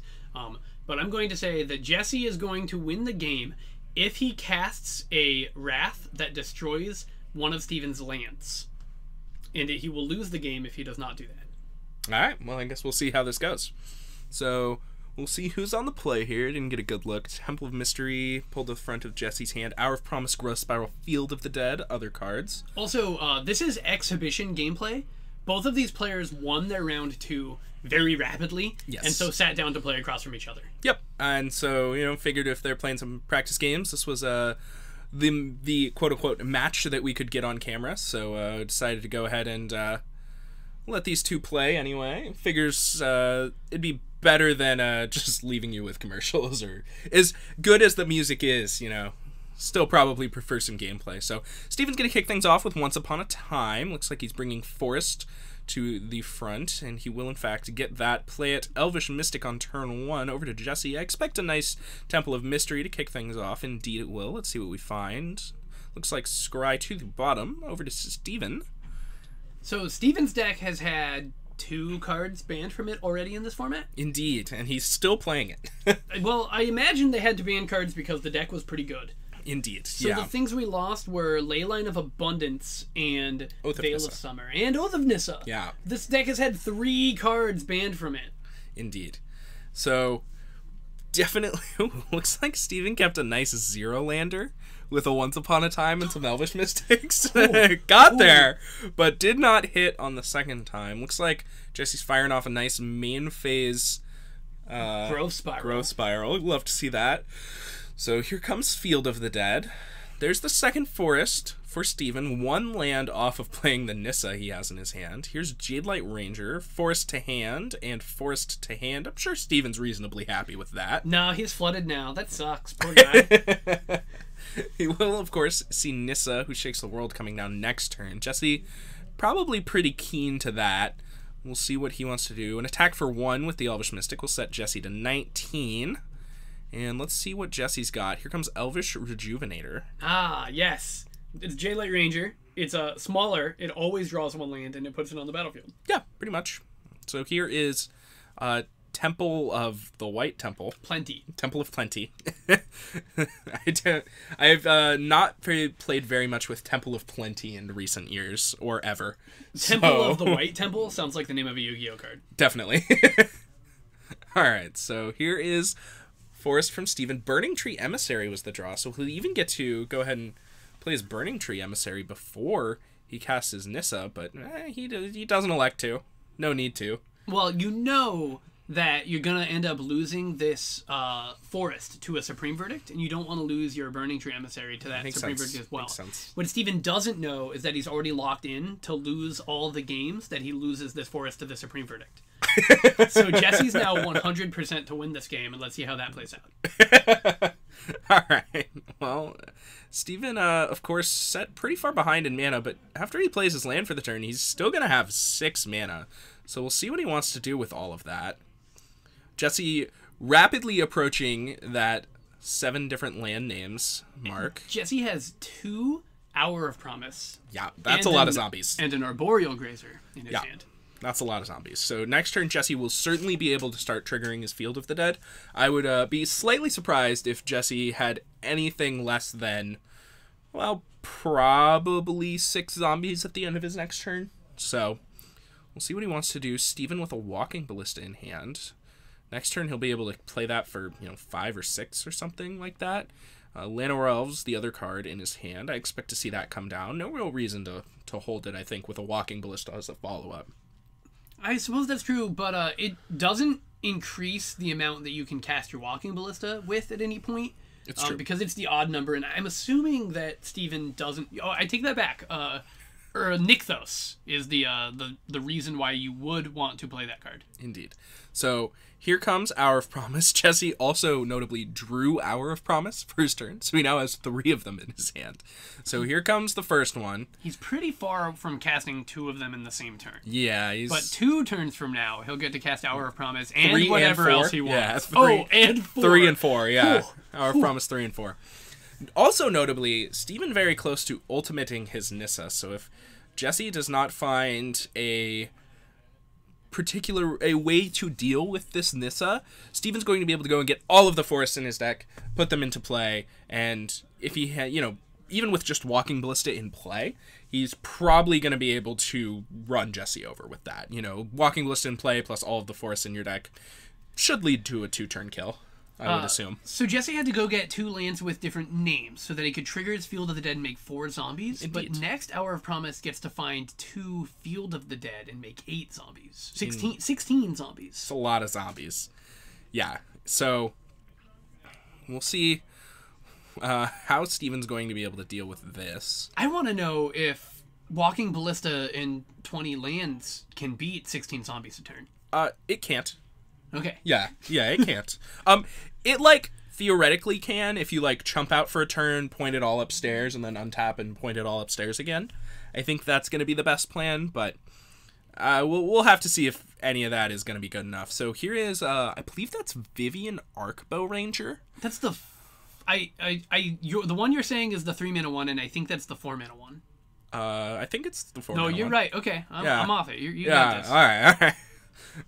I actually, though, now that you mention it, cannot remember the name of the 3-mana one. It's of the Arcbow.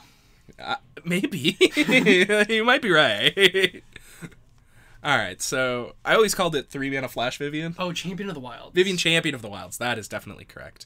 Alright, so we've got some counters on some dudes from Steven. No attacks. Here's the second Hour of Promise from Jesse, presumably finding Field of the Dead 3 and 4.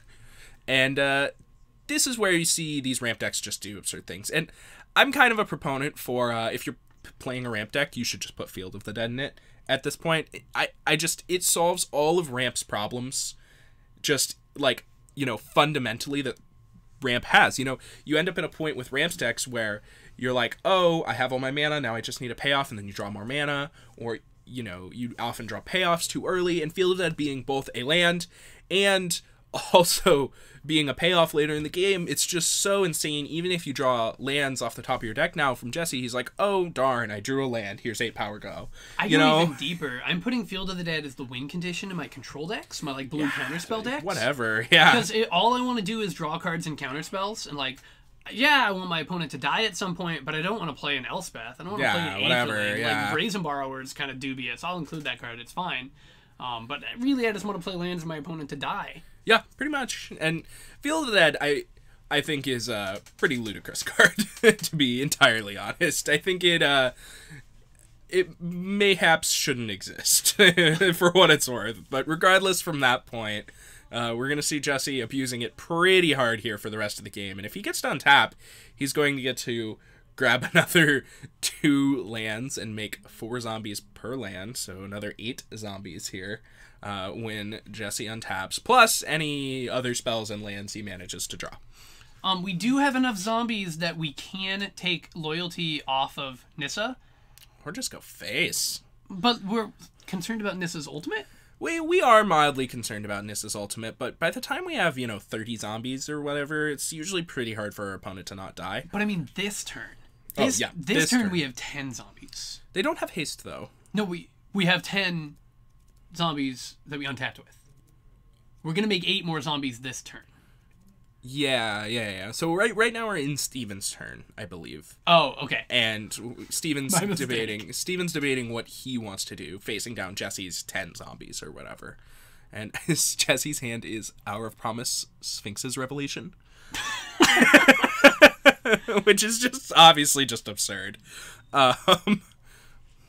So looks like Steven probably debating if he wants to ultimate his Nissa. He's got Nissa on 8. So if he does ultimate his Nissa, obviously he wouldn't be able to make more 3/3s, and he'd have to try and draw into a relevant threat. And also, he would lose his ability to double his mana currently. So, actually ultimating this Nissa puts him up probably 6 or 7 mana, but it's actually not as much as you'd think because he loses the doubling ability. And he doesn't have another one in hand. It's got to be more than 7 mana, right? We've only seen 4 forests this game. True. He plays 16? Something along those lines. Probably more like 20. Yeah, it's probably something along those lines. So you probably, you end up going from the current, 8 6 mana that he has available when you count tapping a land for mana and then plussing Sure. the Vivian on it, and you go to, roughly 20 or something like that. So it is plus quite a bit. You are right. It's a little bit of an upgrade. Yeah. All right, so The here's other a Jade thing Light Ranger. is, once you take 16 lands out of your deck, you're much more likely to draw Nissa. True. Very, very true. And obviously, every time you don't draw a land, your percentage of winning the game goes up when you have all your lands. But it's going to be really hard for Steven to win this game, I think. So I think the real play is you -5 this Vivian, and you go get your Maulfist Enforcer, and you proliferate your Nissa, and then ultimate her. Yeah, if only. Maybe a nice spring bloom druid. Ooh, Evolution Sage? Yeah, for those of you who've been around for a little less recently. So, we've got Steven really just debating what he wants to do this turn. He's just been tanking on this Jade Light Ranger Llanowar Elf in hand. I think he's deciding if he has any good attacks. Like, do we need to get in there with a Walking Ballista with 6 counters on it? That's not particularly relevant. I mean, it looks like Steven's going to win this game, if anyway, by just shooting Jesse for the 13 points remaining with this Walking Ballista. At least that's what it looks like to me. So, Steven, notably casting Jade Light Ranger, tells me that he's probably not going to emblem this Nissa this turn. He's probably going to plus it again, and I don't know. I mean, it's rough. I don't know if that's a good choice. We'll have to see how it plays out from Steven. So here's a land. Here is a Llanowar Elves, and then I expect to see Steven plus his Vivian stick a counter on his Walking Ballista and something else, and then probably just send the turn right on back. You can put both the counters on your Walking Ballista. Oh, very true, very true. That could be what Steven does. He did that last turn, notably. Looks like he did just put it to 7 and put a counter on something else. Maybe he made Jade Light Ranger a 3 toughness creature. That would make sense. That sounds pretty reasonable You also to me. have the option to do that on your Burning Emissary, so if you want to do it once, maybe you want to do it twice. Or maybe Steven has done it exactly the correct number of times. So that he doesn't die. Or so that Nissa whatever. can't take damage, or so that it doesn't meet some definition of bad attack. Definitely. All right, looks like Steven did put both of them onto Ballista. So we've got... I'm not sure what the draw was there for Jesse. He's got... For me, it's the curly hair. Good call. Looks like he's tapping quite a bit of mana. This is Teferi was the draw. So this is Sphinx's Revelation for 4? For just enough that we can't play Hour of Promise? Not crazy about this line. I think I would have just preferred a nice Hour of Promise. I mean, I guess you just play a land and make 8. You make 4. Zombies. No, 8. Oh, 4. Yeah, it's really 4. It's 4, yeah. Okay. It's 8 power. I want it to be 8. Yeah, if only.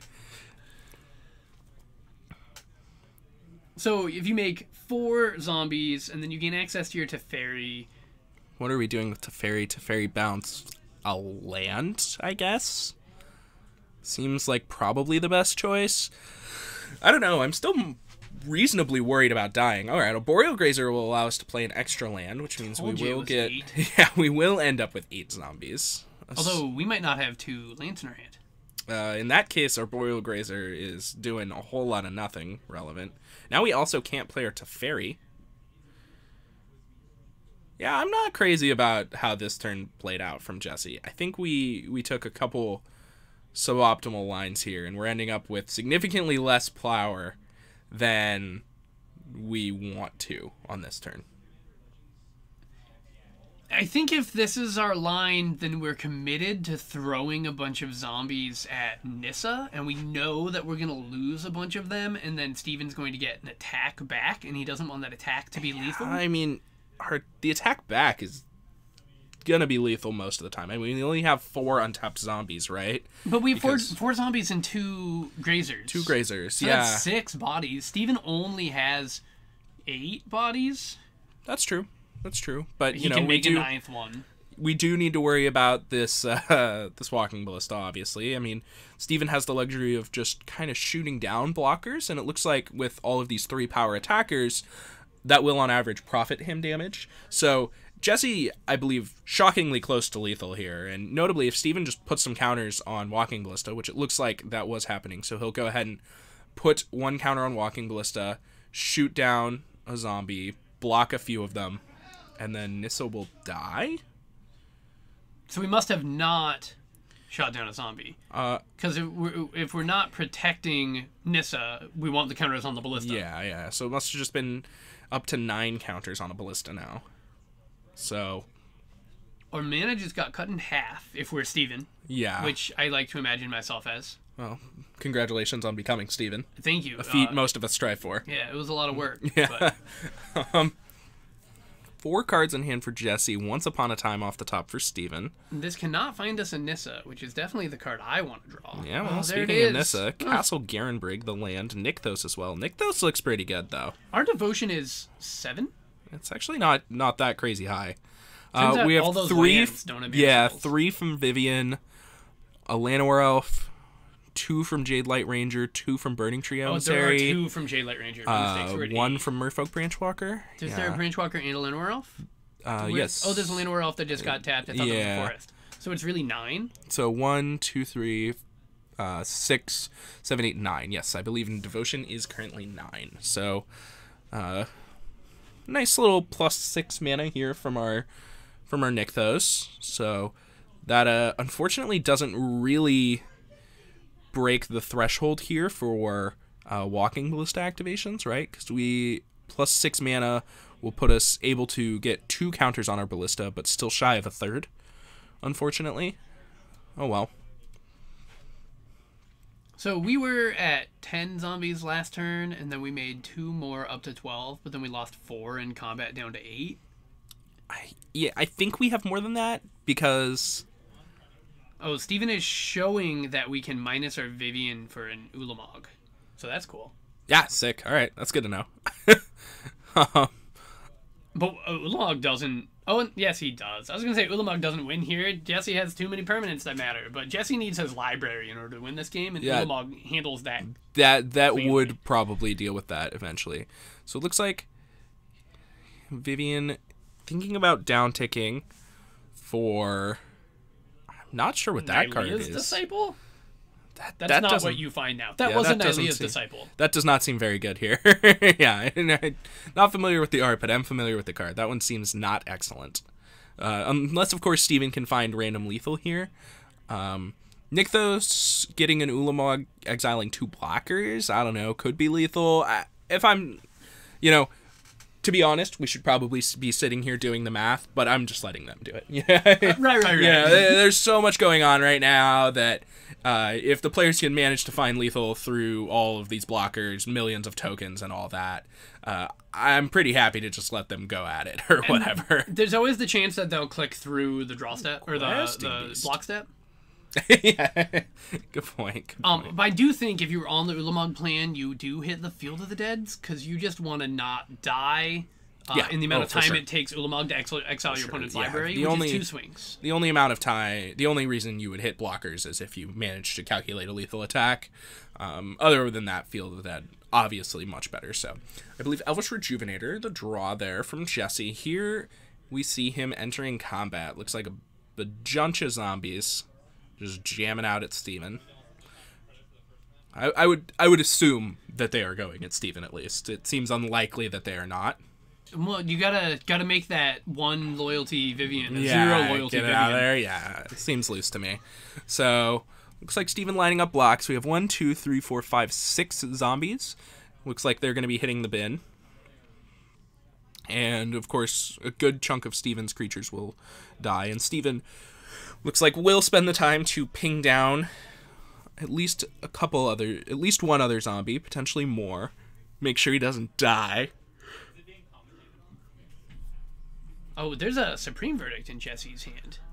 That's gonna kill more lands. That seems good to me. If we can go Supreme Verdict land, but we can't. We don't have a land. Supreme Verdict Hour of Promise, though? That seems okay. That ought to get the trick. So that Supreme Verdict killed 3 lands. So yeah. we've now killed Steven 4 has lands 2 with mana. Supreme Verdicts. Yeah, Steven has 2 mana and a Vivian. Yeah, that does not seem very good. So here is Elvish Rejuvenator. Assuming this finds a land, Jesse, an untapped land, notably, Jesse will be able to cast Hour of Promise. So here's Elvish Rejuvenator, make 4 zombies. Hour of Promise, make 8 zombies, and that will do it. Jesse will clean up that game pretty nicely, and yeah, that was pretty sweet. I enjoyed that game. Yeah, having seen them play against each other and get an idea of what the list is, I can definitely now imagine Steven surviving losing a land to a Supreme Verdict, because you will still have your Nissa, and Nissa is a big deal. But I do feel like that's the interaction that's going to get the Bant player ahead more often than not. Tend to agree. And obviously Jesse managed to find all 4 of his Field of the Dead there. Pretty important, and, really allowed him to go way over the top of whatever Steven was doing. But with that, we're going to go to a quick break here before our 3rd round gets underway. And with that, I would like to thank our 3rd sponsor for the night, Tabletop. Tabletop is the best board game apparel brand in the business. If you like board games, if you like clothing, Tabletop's the place for you. They have excellent merchandise, all types of board games, Dungeons & Dragons, tabletop games, that type of thing. So if you like all of that type of stuff and you want to show it off, Tabletop is the place for you. Thank you so much to Tabletop for sponsoring the stream. Without them, we wouldn't be able to be here. And with that, we're going to leave you guys with some Capacity. We'll be right back for round number 3. Make sure not to go anywhere.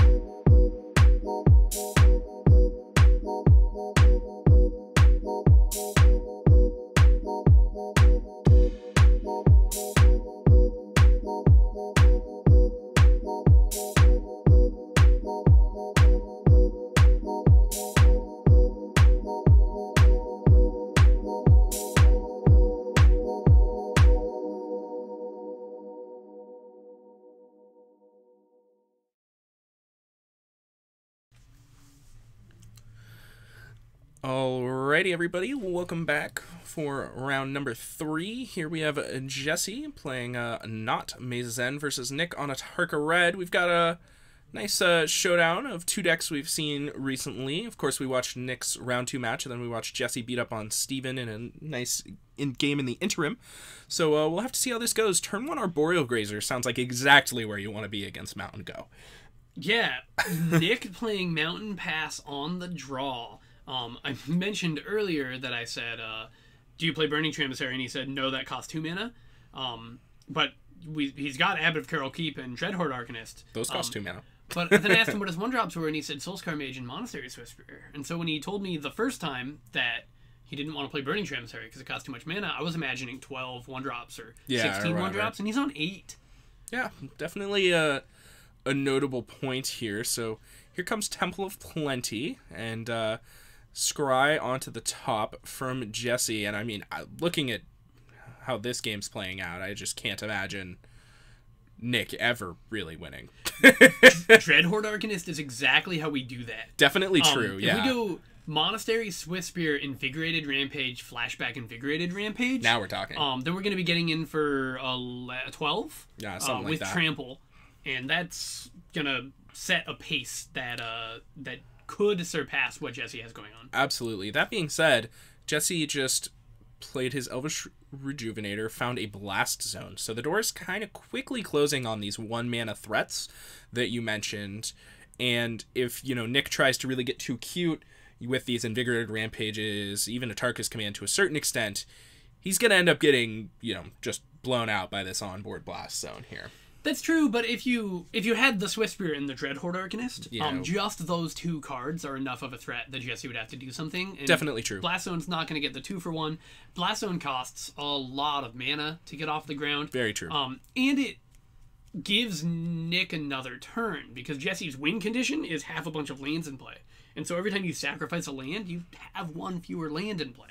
Yeah, so speak of the devil, here is Titan Strength on my Dreadhorde Arcanist from Nick. It's going to go ahead and crash in, recast his Titan Strength. So Jesse's going to be taking, 7?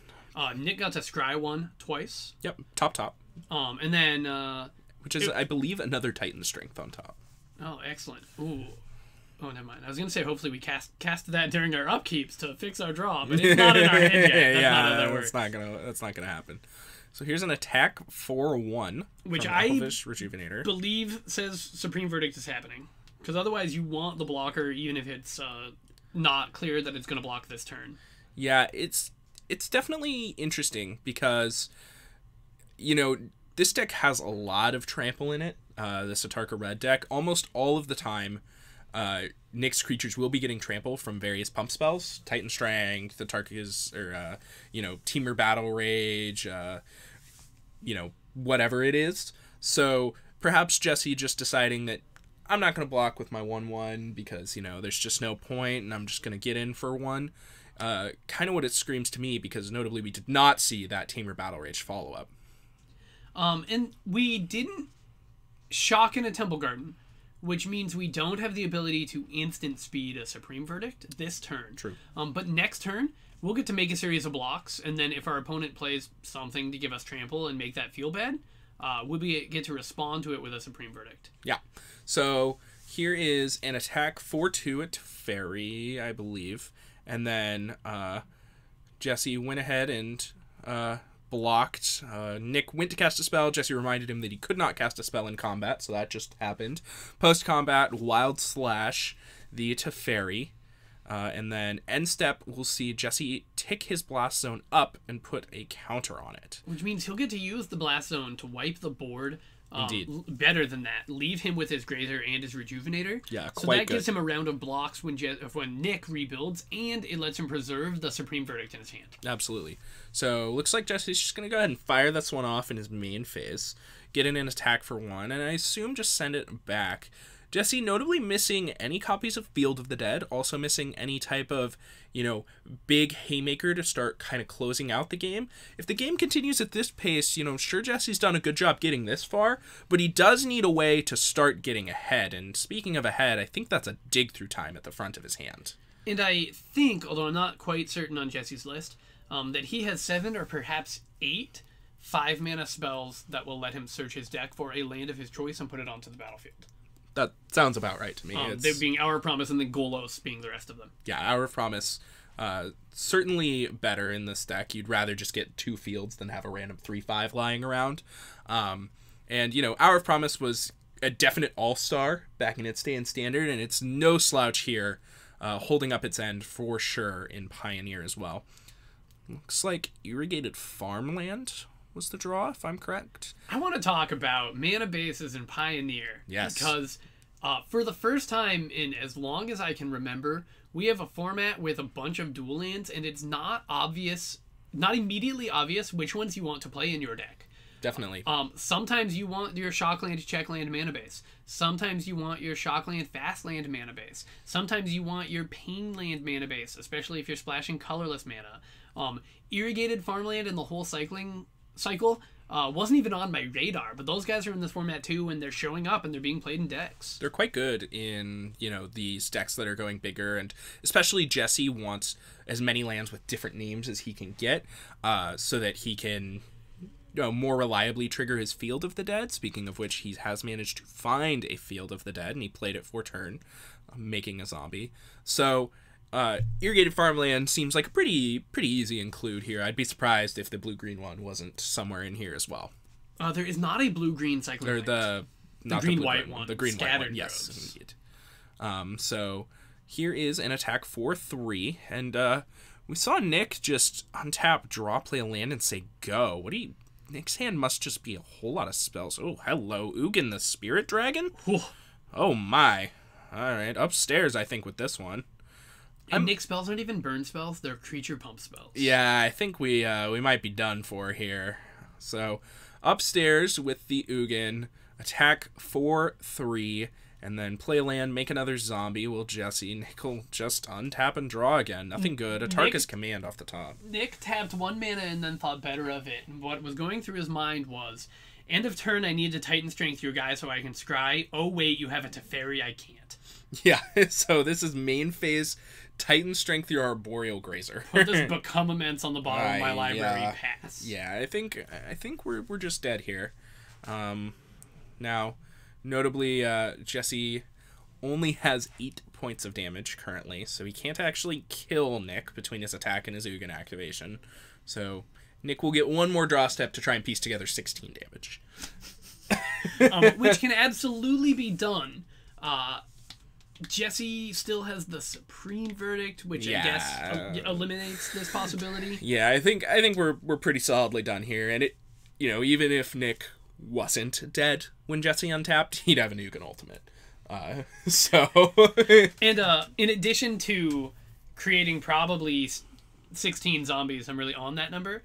That would gain him 7 life. Indeed, yeah. So, Nick, I think going to have to reconsider his plan here in game number 2. Turn 1 Arboreal Grazer, really shining through this game. It's just such a brick wall. I also really like Jesse's chances against turn 1 Mountain Pass. Oh yeah, also very true, especially on the draw. Arboreal Grazer or not, I mean, this is just exactly the type of game that these ramp decks are going to win against these, aggressively slanted decks. Here's Stomping Ground off the top for Nick, and I expect that we'll see these cards get picked up here very shortly. This is Atarka's Command, Titan Strength, Become Immense. We can cast or Become Immense without delving, so that's nice. Sick. Yeah, it looks like Nick gives it 1 more glance over, decides that's all for him. Let's take a look at the sideboards now. Over on Jesse's side, we have 2 Blessed Alliance, 1 Tireless Tracker, 1 Oko, Thief of Crowns, 1 Lavinia, Azorius Renegade, 1 Lyra Dawnbringer, 1 Gideon, Ally of Zendikar, 2 Negate, 2 Mystical Dispute, 1 Spell Pierce, 1 Worldbreaker, 1 Courser of Crewfix, and a Dig Through Time. Whew! That's a lot of 1-0s. That sounds good. Well, we're definitely on Blessed Alliance. Absolutely. Probably on Lyra. Yes. I do like bringing in Spell Pierce in this matchup. I agree. It almost always nips something. The card that I'm curious about is Lavinia Azorius Renegade. It's often true that in these matchups, especially when you're in colors that don't have good removal, that a 2-mana 2/2 looks an awful lot like a removal spell. The other thing is that Lavinia is going to prevent Nick from playing Become Immense.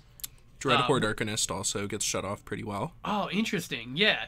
So I think this card's here, and I think it's coming in, and I think its real job is to block and die. But it's going to give you some additional value along the way. Has some other modes if it doesn't need to block and die. And I had the same problem when I was just building a Sultai deck, and I had Oko in it, that I'm looking at my sideboard, I'm like, what playable card is there in Sultai that gains me life as I'm sleeving up my 3 Okos? So yeah. Oko probably needs to come in here too. Yeah. I'm not sure what you take out. You take out your Goloses? So maybe you have some mainboard counter magic that you remove? So oftentimes in these, very heavy land decks, you can afford to trim a couple lands in a post-board game. Make room for some extra action, make sure you're not getting run over. I expect Jesse's deck has somewhere in the vicinity of like 28 lands in it, and that's definitely enough that you can afford to go down to like 26 pretty comfortably or whatever. So that's often a couple quick cuts. Other than that, when you're on the draw, you can look to shave some of your top end. Ugin doesn't look great. I'm pretty happy to get Ugin out of my deck. Real bad, that's true. Yeah, I'm pretty happy to get that out of my deck. I definitely don't want multiple copies of Sphinx's Revelation. One is probably fine. I'm more looking to get my life gain from early cards that have a proactive plan that allow me to deal with Nick's threats, rather than try and just ramp. Okay, Sphinx's Rev for 6, and then have Nick untap and kill me, which often is the case with cards like Sphinx's Rev. Anyways, let's take a look at Nick's sideboard really quick. We didn't get a chance. It was a couple Tormod's Crypt, a few Tormod's Crypts, some Abrades, Rending Volley, and a Resolute Rider. What sounds good to you there? So this is Nick's first sanctioned Magic the Gathering event. He came in and said, I want to play. We said, what's your DCI number? He said, what? So we brought him to dci.wizards.com and had him make a DCI number. He's currently 2-0 in this Pioneer event. He's crushing it. With an 8-card sideboard with a Resolute Rider in it. So I think he's not bringing any of these cards in. In fact, I'm confident he's not bringing any of these cards in. Tend to agree. And I just love that he's 2-0 and beating down in that situation. He's smashing people. All right, so let's take a look at the opening hands here. Nick's hand looks a little land light. I see, looks like he has 2, actually, so that looks fine. Monastery, Swiftspear, Dreadhorde Arcanist. Hand looks great from Nick. So probably just waiting on Jesse. I assume that's a snap keep on Nick's side. So here is Stomping Ground Untapped, attack 4/1 from Nick, 19 to 18. Here is Temple of Plenty. Oh, no, That's that like is the Tranquil. No, Tranquil. Blossoming Sands? Blossoming Sands. It is Blossoming Sands, yes. That is the green-white enters the battlefield tapped. When it does, you gain 1 life land, for those of you at home. I only know that because I recently registered it in Decklister 2, back when Golos was legal and standard. Or back when Field of the Dead was legal and standard, rather. You are still allowed to play Goloses, though I do not recommend it. So here is Island and Pass from Jesse, potentially holding up Spell Pierce, Disdainful Stroke, that type of thing. Negate. Or not Disdainful Stroke, Negate. Obviously, not Disdainful Stroke. Would be real poor here. Yeah, I don't know why Disdainful Disdainful Stroke. I think we're going to see a Titan Strength on the Dreadhorde Arcanist into... That seems real good. No, I think we're going to see a Tarkus Command. Which I actually like less.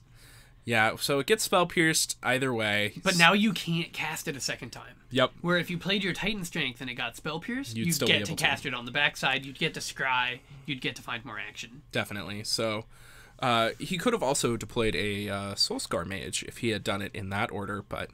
regardless, we saw this line. Nick left with Collision Colossus, Titan Strength, Soulscar Mage, and others in hand, so we'll see what he wants to do. Next turn could be very painful for Jesse if he doesn't find a way to deal with this Dreadhorde Arcanist, or have a plan to prevent Nick from just going off. I would like to see an upkeep Titan Strength from Nick, because you were so rewarded if you hit a land. I agree, yeah. So we'll see what Jesse wants to do. I think he's got... looks like Hour of Promise in hand, but we're a little ways off that, of course. Here's Temple of Plenty. It'll allow him to scry 1. Looks like that card's going to stay where it is. And back to Nick, so... unless... oh, Jesse still has that Ugin in his deck. I don't love that. So we didn't get the upkeep Titan Strength, but... we did spike the land anyway, so yeah, whatever. Yeah, like a champion, actually. Nick didn't come here to not... yeah, I respect that. He's having a little bit of what I'm having here. You just always have it. You don't need to worry about scrying to get to it when you just always get it. Must be nice. It is. It's quite nice. I will never register Tron in a competitive REL tournament again, because I have done it twice and have never had Tron. Yeah, that happens sometimes. I have registered Tron, not frequently, but in a couple events, and I will say I oftentimes mulliganed to 3 or 4, and I have yet to lose a game on a mulligan to 3 or 4. So it feels, you usually only lose when you keep your like greedy 6-card hands. It feels like if you just go to 3, you just win. So we have a pre-combat Titan Strength here into an Atarka's Command. Yeah, that sounds right to me. And then we have the Collision Colossus in hand. So yeah, going to 13, and then we've got 4, 5, 6, 7, 8, 9. That's 4 damage. So a Collision Colossus is lethal here.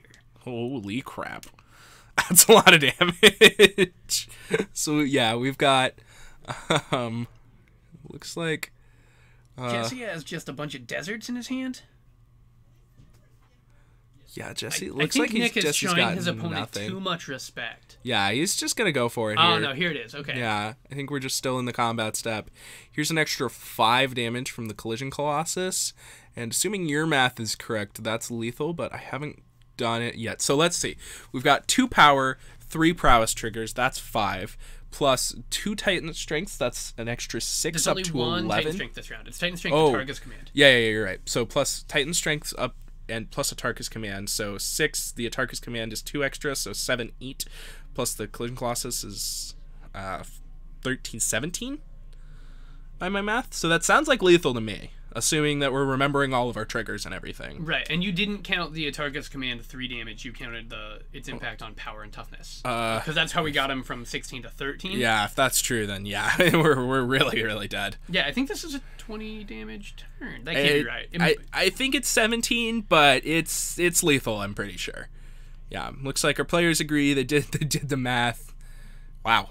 Yeah, all right. That's pretty ridiculous, honestly. So Nick will have to learn, and if he keeps playing here, we'll teach him that Jesse also never has it, so just always jam it against It's Jesse. true, Jesse does not ever have it. Yeah, very, very true.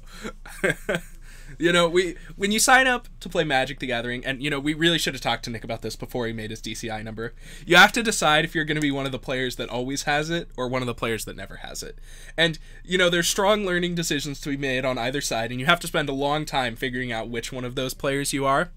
But coming from the side where you always have it, I strongly recommend my side. It's definitely a better place to be. Jesse chose incorrectly when he signed up for the Wizards of the Coast Magic the Gathering game. Looks like Nick is starting off right. Always having it. Yeah, he's doing all right. Yeah, he definitely chose correctly. He clicked the little I would like to always have it box when he registered his DCI number today.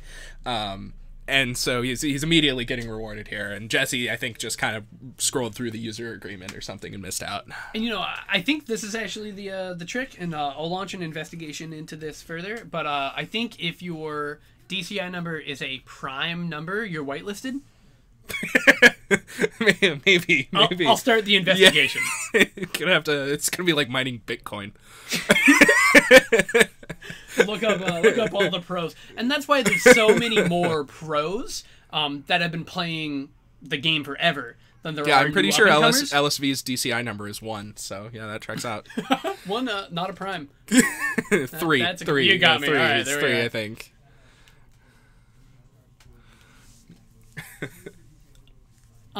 Jesse's probably trying to figure out if he makes any changes going into the next one. Yeah, I saw that Ugin, and I do not want that Ugin in my deck. Let me tell you. Even when I went through all the cards I wanted to bring in, and there were already more than I thought we would find room for. Yeah, I didn't include Courser of Krufix. I'm not certain that Courser of Krufix. Oh, there is one in the sideboard. I thought we were talking about main deck Courser of Krufix. Yeah, that's obviously got to come in. Yeah, not that. I mean, it's got a big butt. It gains your life and it draws cards. Yeah, I mean, you're going to have to block with it every time, and, you know, it's going to probably die to a pump spell or whatever. But if that happened, it probably gained you 1 life, blocked, gained you, you know, probably 5 life in that block or whatever, and forced a card out of Nick's hand while doing it. That seems pretty excellent to me. And if it doesn't die, you know, if you just get to make the decision that you want to take the 5 and untap with it, and then, you know, cast an Hour of Promise or whatever. Land or Boreal Grazer Hour of Promise. Yeah, exactly.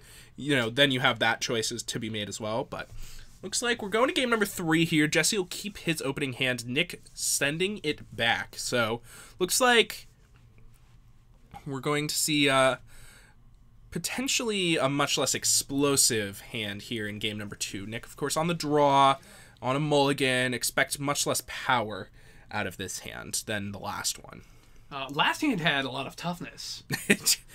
True, but also roughly 17 power. I suppose. Alright, so we've got, looks like Titan Strength, some lands, double Abbot. Looks like 4 lands. So we're going to put a land away. And then Yeah.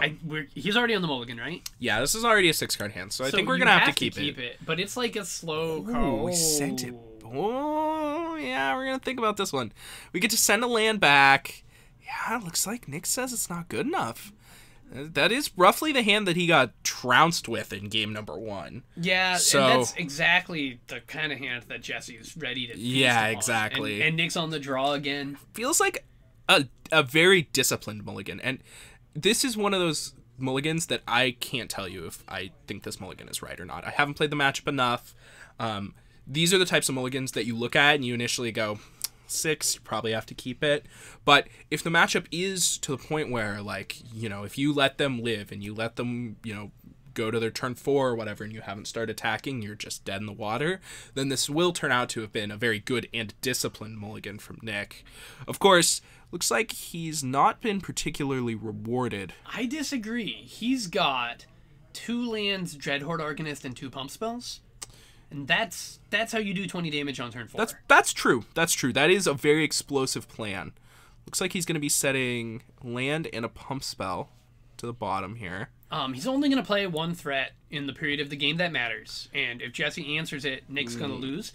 But Indeed. You're on the mulligan to 5 on the draw. You gotta do what you gotta do. Yeah. And Jesse never has it. True. Jesse definitely never has it. So there's a land off the top from Nick. Not quite what he wants to see. The third land, definitely something he'll want to find eventually this game, but I think he'd prefer to start things off with spells. We do want to play Titan Strength and Invigorated Rampage in the same turn. Definitely. Although I believe Nick put Invigorated Rampage on the bottom of his deck. I believe he has Collision Colossus Titan Strength instead. In this situation, those are the same card. They are. Yeah. Oh no, Jesse has it.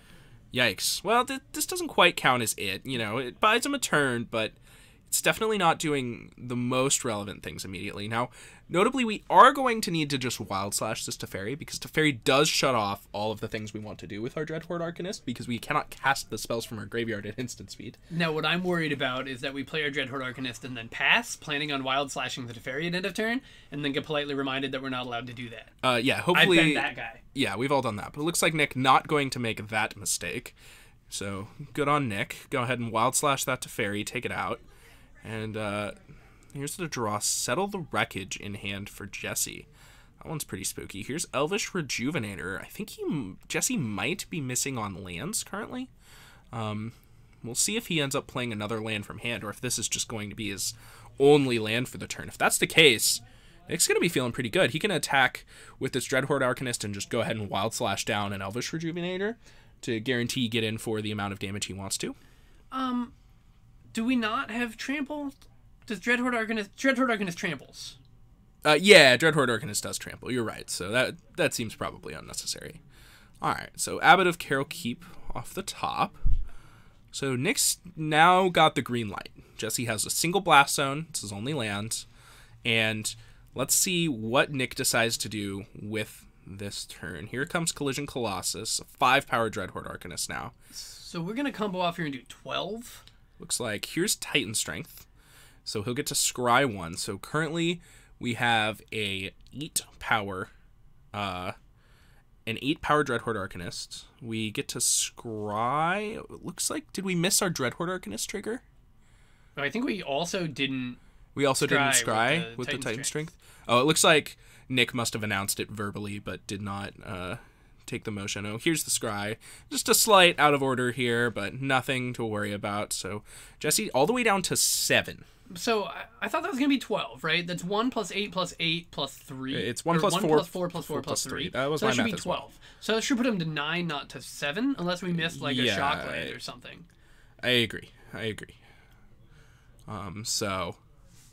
Looks like they're doing the math now. Unless... no, I think we're right. I think they're correcting the math. I saw Jesse make a mark on his notepad there, so should be going up to 9 here. And Nick has if he has another spell in his hand here, he could have lethal. So there's a Tarkus command off the top. It feels like I've said there's a Tarkus command off the top a lot of times while watching Nick. It feels like every time he untaps, he just draws a Tarkus command. It's pretty ridiculous. So we'll have to make sure he doesn't have a prime number DCI number. Or else I'm gonna have to send an angry email asking them to change mine. All right, here's a Tarkus command: 3 to Jesse and plus power to Dreadhorde Arcanist. It will attack, so Nick will get to flashback a Tarkus command despite Jesse casting Cellular Wreckage. So Jesse's gonna go down to 3 here. This format is woefully low on 3 damage burn spells. Wild Slash isn't going to get there. Notably, we haven't seen a Lightning Strike or a Skull Crack or anything like that. Indeed, I don't believe he's playing them. So here is going to be a main phase 2 Abbot of Carol Keep. He's not going to be able to cast the spell, unfortunately. That white, shiny... It was a Soul Scar Mage. Oh, all right. Whatever it is, we're not casting it. It was a Soul Scar Mage. Far be it for us. Yeah. An Hour of Promise can gain us 2 life here. Definitely. Pretty relevant, also. Or it can gain us 1 life and make a zombie. That seems pretty good. We already have a Field of the Dead, so... So we need to get 2 different names. No, we already had 6 different names. So we can get a Field of the Dead and a life gain spell. And a life gain land and go up to 4. Then we let our opponent untap with a threat. Yeah, but we have blockers, so he doesn't have any cards in hand. We're going to make 4 blockers? 4 zombies? I mean, if we just stack all 4 zombies in front of an 16? Abbot, we're not going to die. Yeah, 16. Hey. I'm committed. Every time Jesse plays a land, it makes 16 zombies. Yeah, that thing looks good. Yeah. Notably, if you play Field of the Dead against Brad, your deck gets way better. Every time it's 16, and Brad will just nod. Mm-hmm. Man, that card's really absurd. I see why it got banned. Corset 2020 has 3 cards from it that are banned in Standard. That set's not reasonable. It's really not reasonable. That set's not even good. Yeah, that set is completely and I have gripes with many of the other cards. Like, what is Legion's End doing? Why is that card allowed? It's so unreasonable. Why, for 2 mana, do you kill all of my early game plays, rip my hand of them, and, not to mention, it kills all of my payoffs, too. It kills Hydroid Krasis, it kills Voracious Hydra, it kills all of the things I want to do early, it kills all of the things I do late, and it thought seizes them from my hand, too. It's completely unreasonable. I played a game where I played Nissa, plussed on a forest, and then he Legion's Ended my forest and stripped 3 forests from my hand, and then I got mana screwed. It's stupid. It's stupid. I hate that card. Just like Legion's End your forest, kill your Nissa, go. I just had like 2 lands in play. I was bummed. Alright. Anyway, I digress. So, looks like Nick untapped, drew a card. He's going to send it back to Jesse. Jesse went up to 4 like we mentioned. Got some zombies in play. So, now Jesse's looking to turn the corner and looks to have stabilized here. Elvish Rejuvenator is going to find us a land and make 2 more zombies. Indeed. 3 if it's a Field of the Dead. And then, if it was Nick, this Growth Spiral would make more zombies, but for Jesse, it's not. Alright, here's Irrigated Farmland. Appears to be the land of choice. 2 zombies on the way, and I'd be surprised if we didn't see Jesse start getting in here. You are on a clock. You do need to win the game. So, you've got some blockers left behind. We've got, 4 zombies in play. That's 8 power. I think it's time to start crunching in. We can pretty easily establish a lethal attack next turn by taking our Blast Zone up to 2 and, casting a Growth Spiral or something like that. So, hopefully we'll see Jesse do just that. Here's the Growth Spiral. Draws a card, puts... Fabled Passage. That's a good one. Ooh. Told you it wouldn't make 2 zombies. Yeah, Mountain makes 4 zombies. For Jesse, or for Nick, unfortunately. That is not it. Unfortunately, bad news. He's counting his deck, but I want to know what he's looking for. I don't know that there's anything. Resolute Stomping Ground, definitely not it. So I think that means we're going to see Jesse make some more zombies, take his Blast Zone up, and then go ahead and make a lethal attack on the next turn. And Nick left with naught but lands, can't do anything about it. there's the face-up lands, and I believe that is the match going towards Jesse. So despite never having it, we've seen Jesse come out victorious here. That was a pretty good match. Just got to redefine what it is. Yeah. You can't draw it and draw something else. Definitely. So with that, I'd like to take a moment to thank our third sponsor for the night, Die Hard Dice. Die Hard Dice is the best in the business when it comes to making metal dice. Everybody who plays Dungeons and Dragons, other role-playing games, tabletop variety mostly, knows that it's awesome to have the best swag. You know, these tabletop games, they're usually pretty minimalistic. You don't have too much going on. So having the coolest dice, definitely an awesome way to, you know, kind of show off what's going on, how much you're into the game, your character, that type of thing. It's about status. It's about dedication. Definitely. You know, we work so hard. We buy these collector's packs. We buy these masterpiece bling foils, to like basically. show people like I'm committed to this. Look how much I care about this sweet thing. Definitely. And this is a way to bring that to your D&D character. It's a way to bring it to your planeswalkers. Absolutely. The caltrops, the D4s are masterwork. They deal 1d4 plus 1 damage if you step on them. I swear, be very careful about that. That makes sense. And in case you haven't already been sold, I have it on good notice from a friend that they do roll a 20 more often than 1 in 20 times. So you better get on that. I would check that source. I don't think that's a desirable thing. I'm pretty sure they're very true. So anyway, I highly recommend you check out Die Hard Dice. We have some in store, so if you're looking to pick some up and you're in the Bellingham area, you can always come into Paradise Games, grab yourself a set of Die Hard Dice, and make sure you get that Play It Forward discount when you do so. And once again, thank you to Die Hard Dice for supporting the stream. With that, let's play some Hot Damn Scandal, and we'll see if we can get you a match for the remainder of this round, but we will definitely be back soon for round number 4 at the very least, so make sure you don't go anywhere. Cool.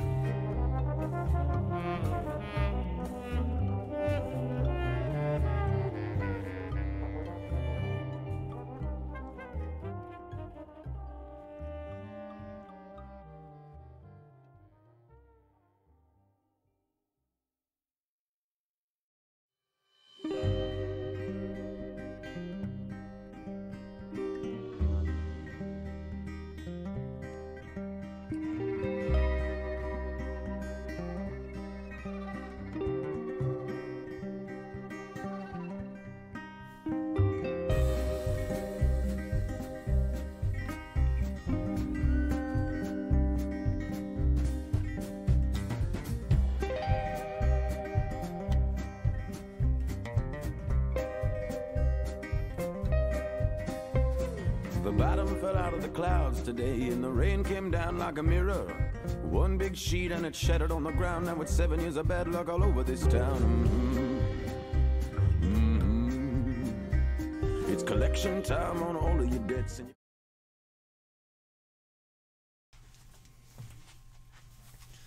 Alrighty, we're back. Got some more exhibition gameplay here between Jesse and Steven. We got a little bit of blue-white control versus the same old Bant field deck that Jesse's been slamming people with all night. Jesse's 3-0. Steven is, I believe, 2-1, but there was some weirdness with Steven's first match.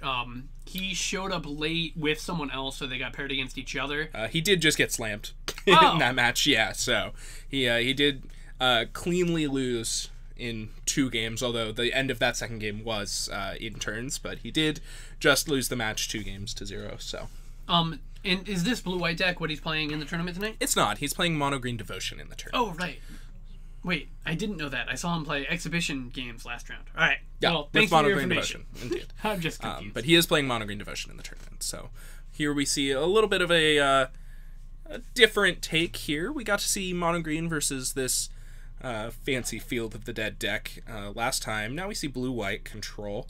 I don't think blue-white control has a particularly good plan to beat Field of the Dead.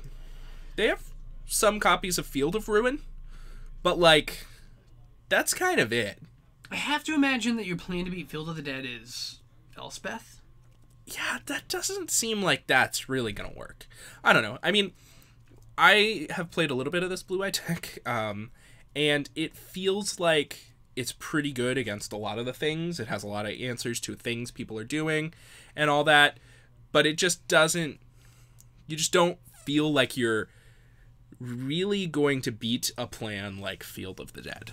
Like, you have some Field of the Ruins, but they're much better at putting Field of the Dead into play than you are at putting Field of Ruin into play.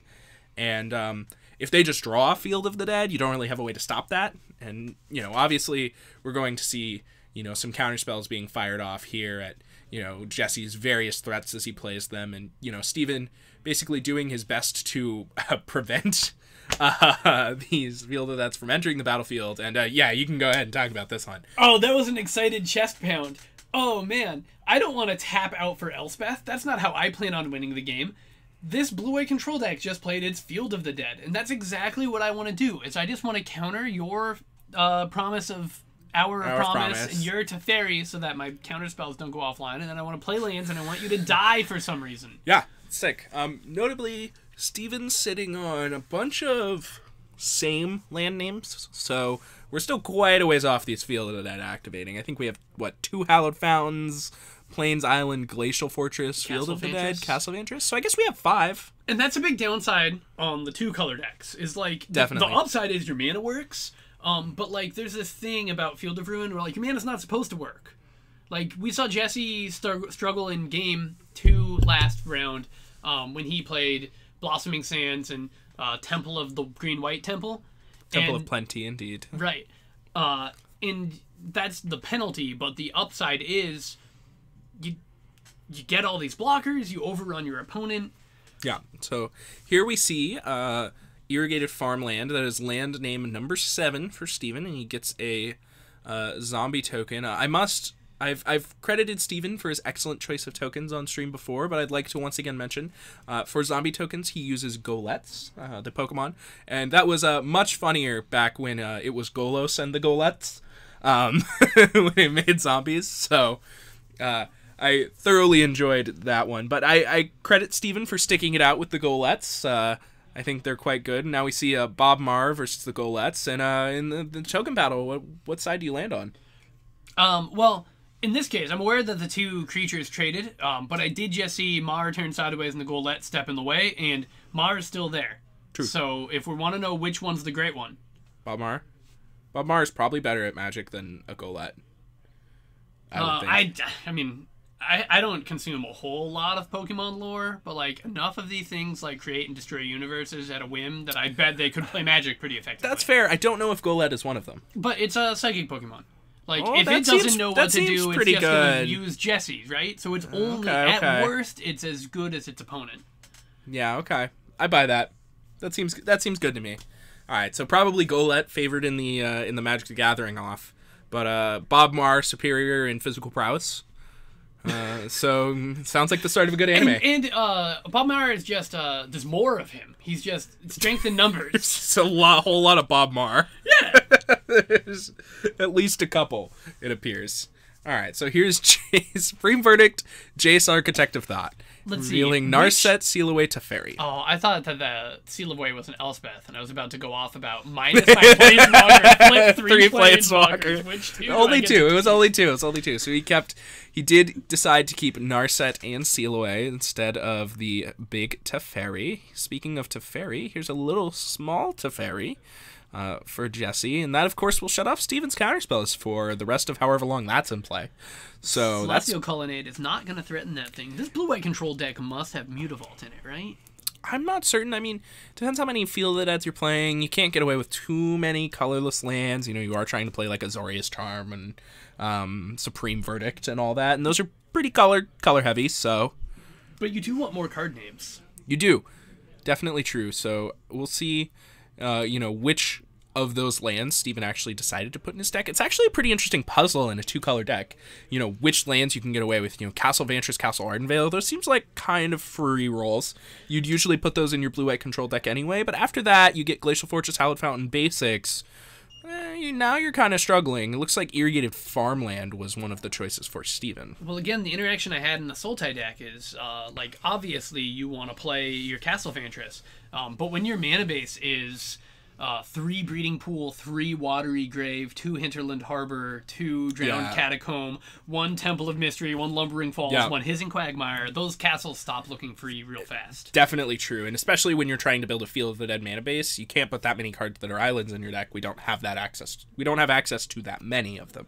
I have Nissa, Who Shakes the World, and 7 Forests. 3 Overgrown Tomb, 3 Breeding Pool, 1 Basic. 1 Basic, yeah. You gotta do what you gotta do. And, it appears that Steven likely also has Fabled Passage in his deck if he's playing Field of the Dead, I would expect, because I do often see these blue-white decks just elect to not have the Fabled Passage in your deck, and if you really don't need it for the fixing, so it's not worth having a tap land before turn 4. And a lot of people say, well, you're a control deck, you can play tap lands, it's whatever. But the turns that you actually really need your untapped mana are like turn 2, 3, where you want to be playing an interactive spell, a Syncopate, and Absorb or whatever on curve, so that you don't fall too far behind. So definitely going to have to sacrifice some consistency with his mana in order to support this Field of the Dead.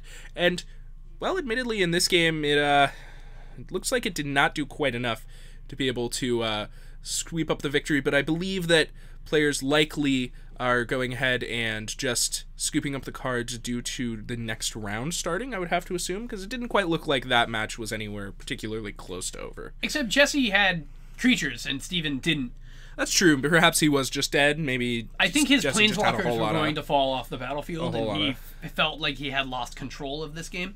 That seems likely. I do want to talk a little bit about Fabled Passage in the blue-white control decks with Field of the Dead, because you have another tension here in that you're playing Field of Ruin, you're playing Fabled Passage, and you don't want to play 12 basics, because you don't want hands with a bunch of islands and a bunch of planes. So if you're going to run 6 or 8 ways to search out basics, how many basics are you playing? Definitely true as well. And this is where these mana-based puzzles really come in. And we haven't had Frank Karsten to tell us exactly what mana we should be playing in this format for too long. So you're going to see people register decks with suboptimal mana bases a lot early on in this format. And in fact, if you don't spend a good hour and a half or whatever really thinking about your mana base, you're probably going to struggle to submit a correct mana base yourself. And I love it. I totally slept on the Shadows over Innistrad Handlands. Yep. Like, those were so unplayable when they were in Standard that we didn't even have to give them a real name. It's true. But they look a whole lot better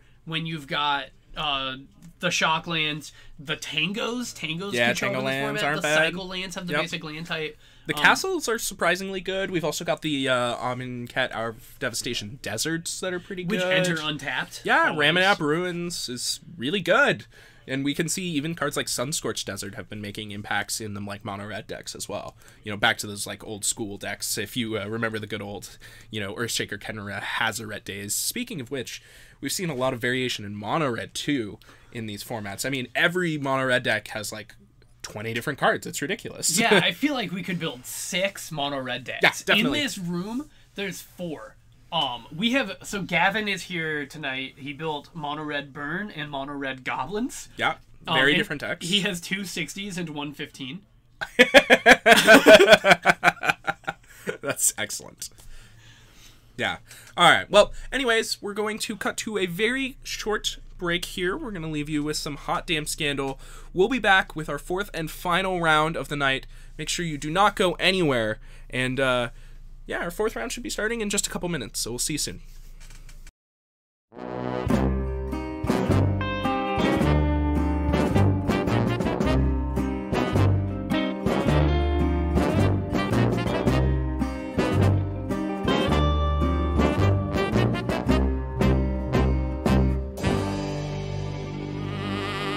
I like to swim at the bottom of the barrel.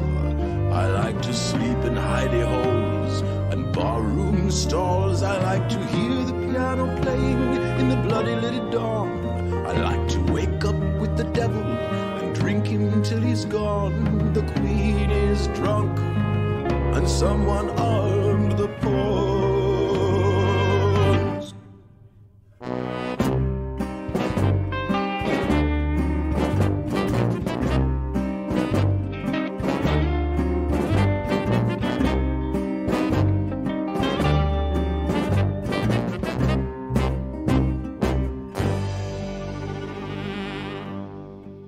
Oh, the truth they say is an acquired taste, a vice I've never thought to own. There is no cleaner left, so we filter it through cigarettes. For the gambler's mercy keeps us blind and fade.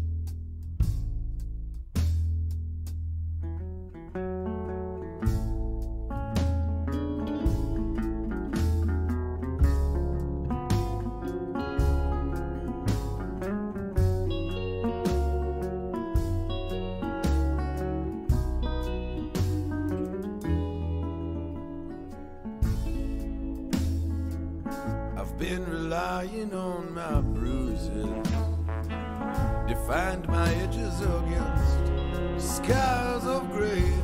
But now my worries are how far away. The sky is clear, and I begin to fade. Once I believed in paradise, a place where I would never feel no pain, a state of mind I'd never have to change. But now it all looks alright, and I begin to fade. Trouble, I need you. I don't know what I am, but I ain't nothing without these blues.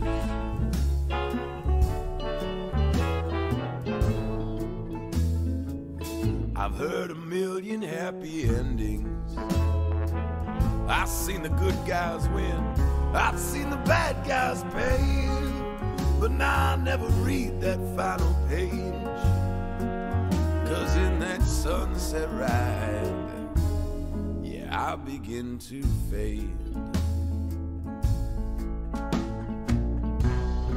Trouble, I need you.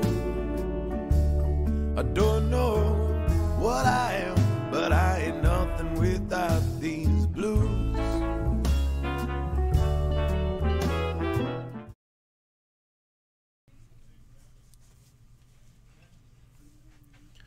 Alrighty, welcome back for the fourth and final round of the night. We've got Noble playing Route Tribal, otherwise known as Blue-White Control, and James on Mono Black.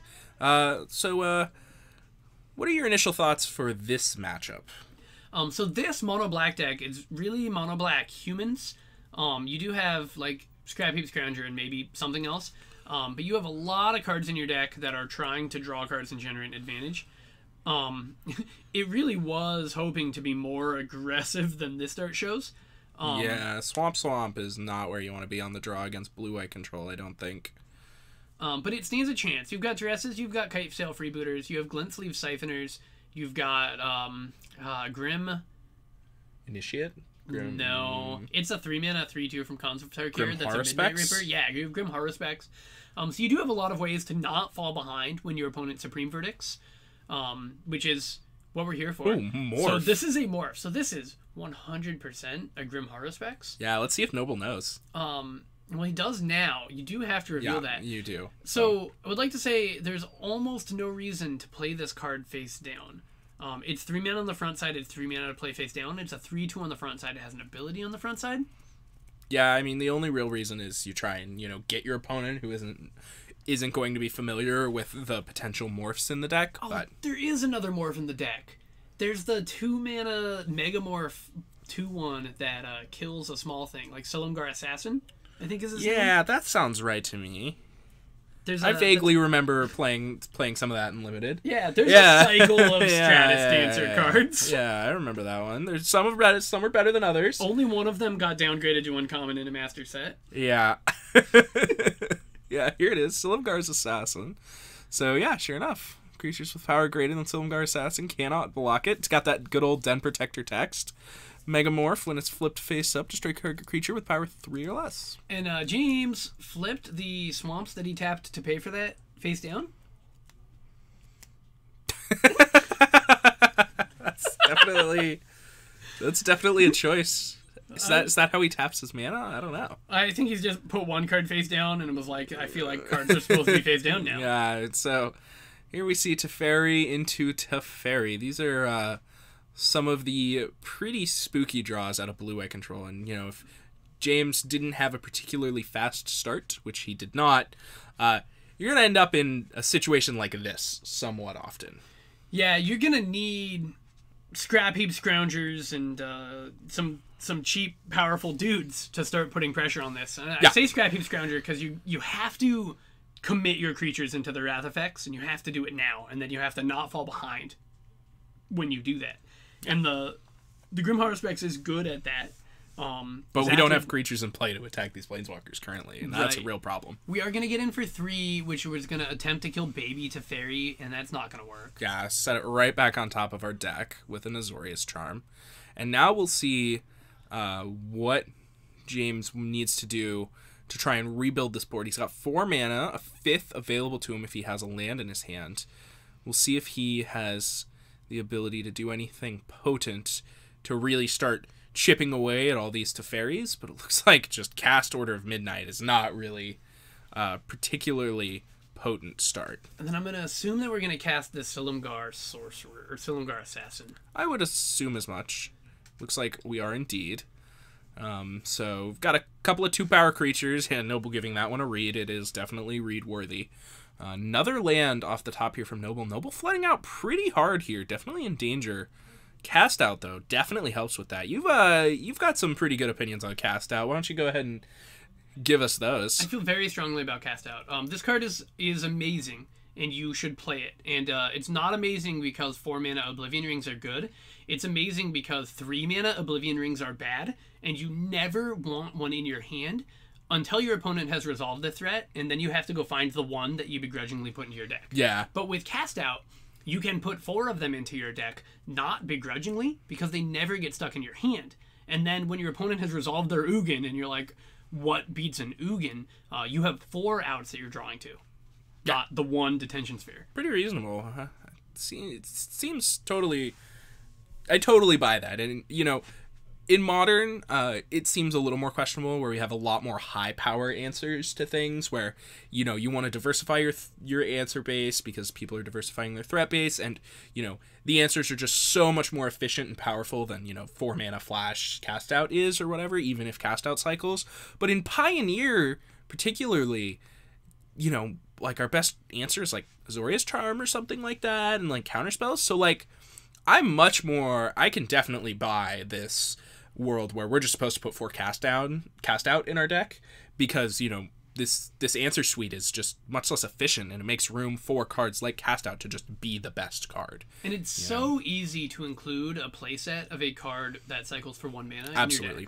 Especially because the cantrips in this format, and the cantrips in Modern as well, are not real impressive. Like, nope. If someone told me they were playing Cast Out instead of Brainstorm, I would wait for the punchline.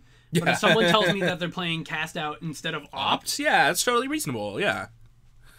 Alright, so speaking of Opt, Noble's going to go ahead and stick a card on the bottom of his deck. He's got Syncopate in his hand. Here's another Opt. Of course, both these lands will untap because it's a fairy. Looks like that one's going to be good enough. He'll leave... I believe that was a Blessed Alliance in his hand. He'll untap 2 of his lands, send it back over to James, and now I believe we've got a Teferi on 8. And if James does not find a way to deal with this Teferi this turn, we're going to see a Teferi emblem, and that should spell the end of the game. That makes sense. James's deck is good at grinding. We haven't seen it here, but it does have Zathra Necromancers and Grim Horror specs and Scrap Heap Scroungers, but none of those matter when your opponent exiles all the time. Yeah. It's not going to do it. So we just had Noble's deck name explained to us. Route is a 7-mana counterspell. A 7-mana Wrath, yeah. Or is a 5-mana Wrath of God, yeah, that you can pay extra mana, a total of 7 mana. To make it an instant? To be able to cast it at any time you could cast it as an instant. And with Teferi and Supreme Verdict, you just end up with Route. Oh, great. I was even reading the description of the joke and still thought it was wrong. And I thought I was going to hear that it's 5 mana Teferi gives you access to 7 mana on a turn. No, it's a little simpler than that. All right. Yeah, we used to. Sometimes, in some situations, you see Quicken in Magic the Gathering decks. And I was informed recently that I'm not supposed to do that in Modern anymore. Unfortunately. Because we should just play Teferi. Yeah. Definitely true. Yeah, we don't need to be quickening out all of our shenanigans, because we can just put Teferi in our deck and out all of our shenanigans. Why are we playing that in Storm? Teferi? That seems not the worst thing ever. Is that a drill bit? Hello? There are 2 drill bits in that drill bit getting syncopated. Not going to do it, so... Yeah, drill bit feels pretty bad when you spend 3 mana on it. Here's the Teferi emblem. Ooh. And now I think we're going to be pretty done here. I think James is going to end up with one probably land in play at the end of this turn or something. And, even if Noble can't draw extra cards currently, he's, you can do something ludicrous like Teferi, pick up my cast out, draw a card, exile your land, cycle my cast out, exile your Midnight Reaper. Why do we care about the Order of Midnight? Yeah, exile your Order of Midnight. Yeah, but who even cares about that? Looks like this is activate Gyre Reach Sanitarium, which is going to exile one of James's lands. So just go ahead and get that untapped one out of there. And I assume we'll see James go ahead and pick his cards up here pretty soon. This is not something that you're going to be able to actually realistically beat. Everybody talks about how you can theoretically beat Teferi ult, and I've seen people try to do it many times, and it doesn't work. You can't beat Teferi's ult. They ultimate their Teferi, they cycle one card, put you down to 7 lands, you slam your Lich's Mastery. Pass back, and there was 1 month where the standard metagame was such that Lich's Mastery wins that interaction. It's true. Yeah, and here's opt end step. Exile your Scavenger Grounds. Scavenger Grounds just gets sacked in response, whatever. So this Gyre Reach Sanitarium with the Teferi emblem is a very cute interaction. Basically, everything that draws a card with the Teferi emblem is a cute interaction. We know that Noble's won the game, and now he's just demonstrating for us how the game is going to end. Yeah. But the Gyre Reach Sanitarium is there because of how it interacts with Narset. I'll talk more about that in a minute. Let's go talk about sideboards for a second. Yes, so in the board on Noble's side, we have 2 Lyra Dawnbringer, 1 Dovin's Veto, 2 Aethergust, 1 Narset Parter of Veils, 1 Summary Dismissal, 1 Pithing Needle, 4 Rest in Peace, and 3 Nyx's Fleece Ram. What sounds good to you here? If I like any of this, it's Nyx's Fleece Ram. I think the answer is that I don't like very much of this. I could be convinced on Lyra. And I could be convinced on Rest in Peace, actually. I take it back. Noble didn't see Sathrid Necromancer. He didn't see Scrap Heap Scrounger, because apparently those are in the sideboard.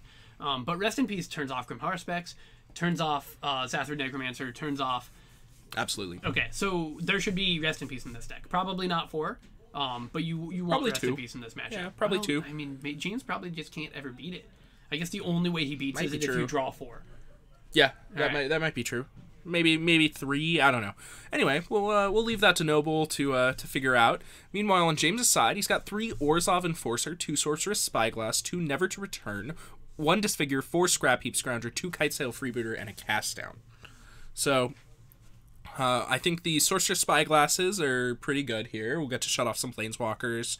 Scrap Heap Scrounger, nice recursive threat. That one sounds good to me as well. Kitesail Freebooter, definitely where we want to be. Kind of try and rip the Supreme Verdicts out of our opponent's hand. And, we can probably cut some of the junkier cards that aren't generating us card advantage or disrupting our opponent when they enter the battlefield. To add to that, I'm definitely bringing in Never to Return. The front side is a sorcery speed Hero's Downfall, so it kills Planeswalkers. One of the things that's important is we're going to be cutting Cast Downs and Fatal Pushes and whatever other removal spells. Yeah, we've got some jank to cut. And our opponent has Lyra Dawnbringers in their sideboard. He probably has Torrential Gearhulk in the main board. We don't know exactly what his creatures are, but you don't want to go down to no threats. Yeah, that sounds right to me. So we'll see how players decided to sideboard. Interestingly enough, I'd be somewhat surprised if Noble boarded in Rest in Peace after what he saw in Game 1 there.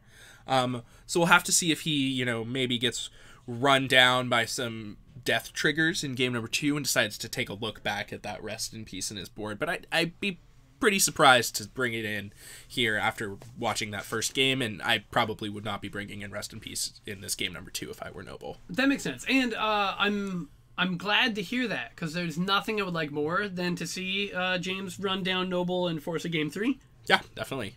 So, looks like players have decided what their sideboard is going to be. Shuffling up for Game number 2 here. Of course, Game number 1 was, what's the word? Oh, kind of a rout. Yeah, that's done.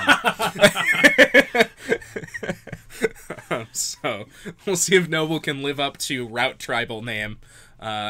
By routing James one more time. Or if James can maybe give a little bit of mono black fight back. So we're right at the north edge of Washington State.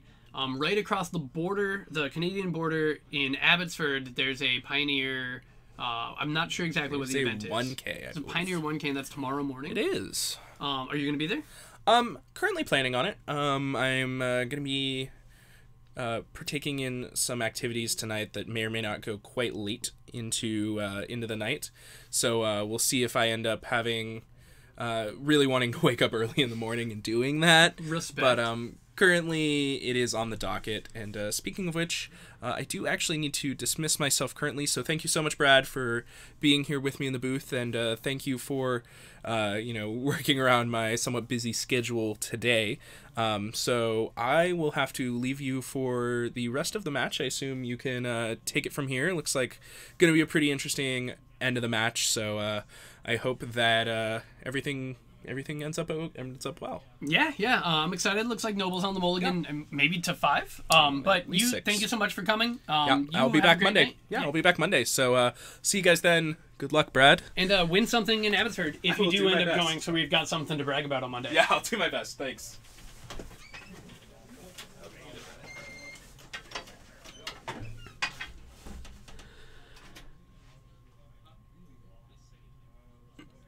All right, so I was chatting up with Alex. Didn't take a good look at what Noble's hands were that he decided not to keep, but it does look like he ended up on a 6 that he's happy with. Looks like James is ending up on a 7, and James actually prefers to go by Jim, so I'm going to make an effort to start calling him that. We've got turn 1 to rest, so let's take a look. There are Nyx Fleece Rams in the deck. There's a Syncopate, there's an Absorb, there's 2 Cast Outs, and 1 land. We cannot take the Nyx Fleece Ram, and we may not have relevant removal spells to hit it post-board. And I'm being welcomed by Steven. I'm welcoming Steven. I'm being joined by Steven. Welcome, Brad. Oh, thank you, Steven. So we're watching Route Tribal, which I believe you're familiar with. Route Tribal? It's Noble's blue-white control deck, or it's probably your blue-white control deck. Why is it Route Tribal? So I was super wrong on this one. It's Route Tribal because Teferi Time Raveler makes your Supreme Verdict into an instant speed Wrath of God. And Route is the instant speed Wrath of God that we chose. I thought that this was going to be a story about 5 mana Teferi getting us to 7 mana so we can cast Route. I was very confused. Well, you can't cast Route in this format, so that's sort of a... Well, you can't cast it twice. If you cast it the first time, they make you take it out of your deck. Oh, you can put it on the stack. That's Okay. All right. I don't know, we might not be tribal at that point. Cast it 1 time per tournament. All right, well, what's going on here? So we have a Kitesail Freebooter hitting the table. So we went turn 1 Duress, turn 2 Kitesail Freebooter on Noble's mulligan to 6. That seems not astoundingly favorable. I'm inclined to agree. There's a Nyx Fleece Ram, but we don't have a land? Oh, we're cycling, I see. Rest. On the mulligan to 6 is how we ended up in this situation. I'm a huge fan of Cast Out. I was talking about it earlier, and this is exactly why. I mean, I guess I would rather just have a land than a Cast Out in this situation. But I'm so glad that I don't have 4 drops in my hand. Yeah. When you want your Cast Out to be a land, it starts being some other card at least, and that's nice. Yeah, Noble and I, before the match, were actually talking about he was wanting Detention Sphere to be in the deck, and there's a couple different reasons you don't really want that. One is Abrupt Decay, but the other one is exactly this, that Detention Sphere does not look great that last turn. Yeah, you can play a Detention Sphere, maybe 2 Detention Spheres in your deck, but they'll be clunky, and you can just put 4 Cast Outs in your deck and not worry too much about it. Jim got to live the dream and played his Glint Sleeve Siphoner after having played a Aether Hub. This is a dream I've lived many times. Yeah, but he's doing it in Pioneer. So it's much less cool here. I bought foil Glint Sleeve Siphoners. Ah, yes. And I still have my promo Aether Hubs, so we're gonna get up to something at some point. Jim's deck is really cool. It's a mono black aggro deck. It's a little light on the aggro. I believe it only has 1 2/1 1-drop. But it has a bunch of card advantage built into it. It's got Glint Sleeve Siphoner, it's got Kitesail Freebooter, it's got Zathrid Necromancer, and almost all of its threats are humans. Yeah. And Grim Haruspex. Ooh. Yeah, Jim chose to sacrifice the Glint Sleeve Siphoner here, which isn't really something I can get behind. I don't think he cared too much that Noble gets his Syncopate back. Suppose that's true. This Jace is going to enter the battlefield and tick up to give all creatures that attack Noble -1/-0 until end of turn, which means that Kitesail Freebooter has 0 power. Well, all of Noble's opponent's creatures attacking. That makes sense. They don't have to attack Noble, actually. Right. Otherwise, it would not trigger if they attacked Jace. Right. Yeah, or, me. Correct.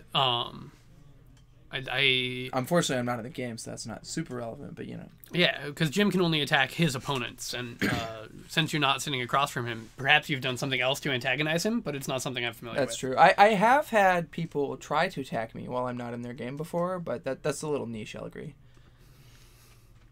So,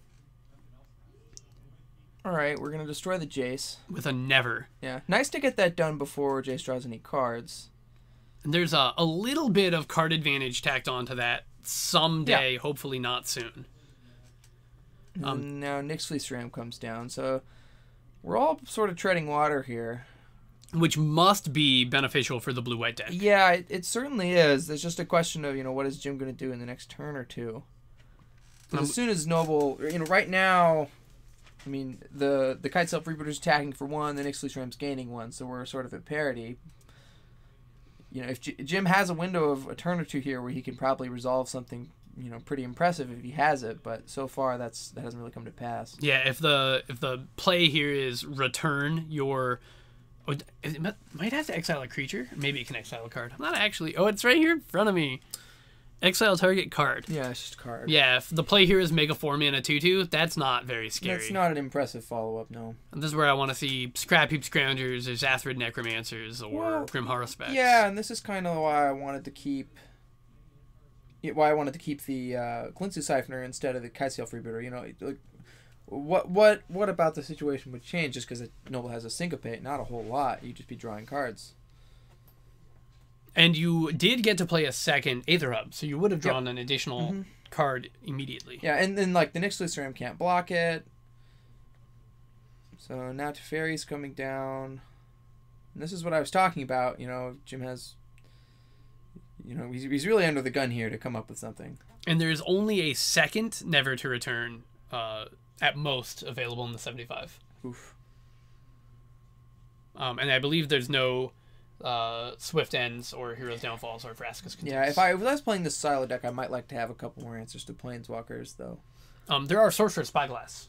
Okay, that's not so bad. That's a great example of a card that could be really impressive here, because I think Noble can't remove it if it... I mean, it would be another Teferi, that's it. Because all the cast-outs are gone? Yeah, both cast-outs are gone. There's, presumably Jim would name the Teferi that's in play, and so then it would be the Time Raveler, that's all. Alright, another Glinsu Siphoner is a nice one. That'll put him up to 3 energy when it enters the battlefield. 3, yeah. Might even be 4. What happened with the last one? It died during a combat step. But it gives one an entry too? Yeah. So it should be... I think it went to 0 because the first one paid the one that it made. And we paid with an yeah. Okay. But in any case, he's going to be able to draw a card if he untaps with that. So we'll see what Noble thinks about that whole situation. So Lyra, I did want to bring this up. So Lyra, giant monster, very good on this board. It's a 5/5 with lifelink.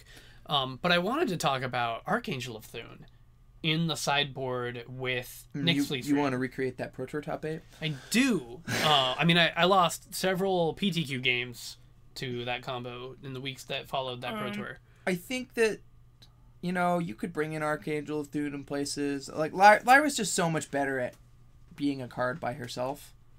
The 5/5 is better than the 3/4. Well, yeah, and the first strike matters quite a bit. That kind of thing. So I think that so often you play Lyra and you're like, okay, this needs to kind of do it all. Where gaining 3 life instead of 5 life on the block might be be a bad thing as well. And I suppose if you tap out for an Archangel and your opponent goes Chandra Torch of Defiance or Glorybringer, you're much sadder if that angel is Archangel of Thune. Yeah, absolutely. That matters. The 5th toughness right away matters a ton. So I don't really think we want to try to do that. Nyx Fleece Ram is honestly one of the cards I've been less impressed with in my sideboard in the first place. That's fair. We have a Big Butts Matters deck in the room, and I bet Nyx Fleece Ram looks great there. I'd have to imagine so. So Lyra got in a combat step. I believe that's putting Jim to 14, and then he's going to be going to 13 during his upkeep. And back in 2009, 2010, when Baneslayer Angel was in the format, it was just common knowledge that if they hit with the Baneslayer Angel, it means they turned it sideways and it didn't die, and that means the game is over. That was a little less true for Lyra. Yeah. I mean, there's a lot more going on in this game here. So we see the Glinster Siphoner get put on top with an Azorius Charm. You know, Noble kind of has a long way to go. There's not any other damage, so Jim has a full 3 turns. He can sort of just shrug off that Lyra for another turn or 2 here, assuming that Noble doesn't put together some counter magic or something else. It's really the Teferi that I think you're more concerned about. Well, also, I think Jim might be drawing pretty close to dead on answering the Lyra. He has Fatal Pushes, he has Cast Downs, he has Silumgar's Assassins. And how much of that is even still in the deck? And yeah, none of that hits Lyra. Right. And then he has 2 Never to Return, one of which has been spent. Yeah, that's not great. So, yeah, maybe the Lyra is just going to go the distance. There's nothing that can be done. The top card of his library is definitely not a Never to Return, because it's a Glint Sleeve Siphoner. And even if he draws a Never to Return, you know, how are we beating the Teferi from there? That's true. That was the card we needed to find the answer to the Teferi. So it does seem like Noble's sort of presented enough threats that Jim's just not super well equipped to answer. Oh, and we're digging through time. That's always good. End of turn 8 mana dig through time is not before. one that I think I've seen. It happens a lot when you bring in Rest in Peace. I guess that makes sense, but I would be inclined to think the game would end before you got to 8 mana. Or that you should board out Rest in Peace in that case, but you know. I mean, this deck is planning to get to 8 mana. One of the things that keeps being joked about is the fact that the deck has an extremely hard time turning on its one Field of the Dead, but that's fine. That the plan is to, once you play your 12th land, to turn on your Field of the Dead. You don't actually care about it for the rest of the time. It's just to do something eventually. Is there a Mutavault in the deck? No. Okay. I also think that I should probably cut the Field of the Dead. No. Absolutely not. I love it. Castle Ardenvale is quite a bit better. It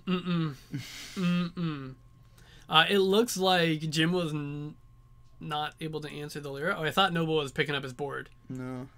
Looks to not quite be the case. Noble with I think that's a backup Lyra in hand too. So this is looking pretty grim. Noble at 36 here. It's hard to imagine we make it all the way back. Yeah, given that we think there's one card in Jim's deck that can kill a Lyra, chump blocking Lyra with Kitesail Freebooter is not going to get you where you need to go. Oh, that's a good one. Well, it's not going to resolve, but that was certainly an answer in his deck. Yeah, okay. One I'm surprised to see still there. But you need ways to kill Lyra. There's a reasonable expectation that your opponent's going to do something like this. Oh man.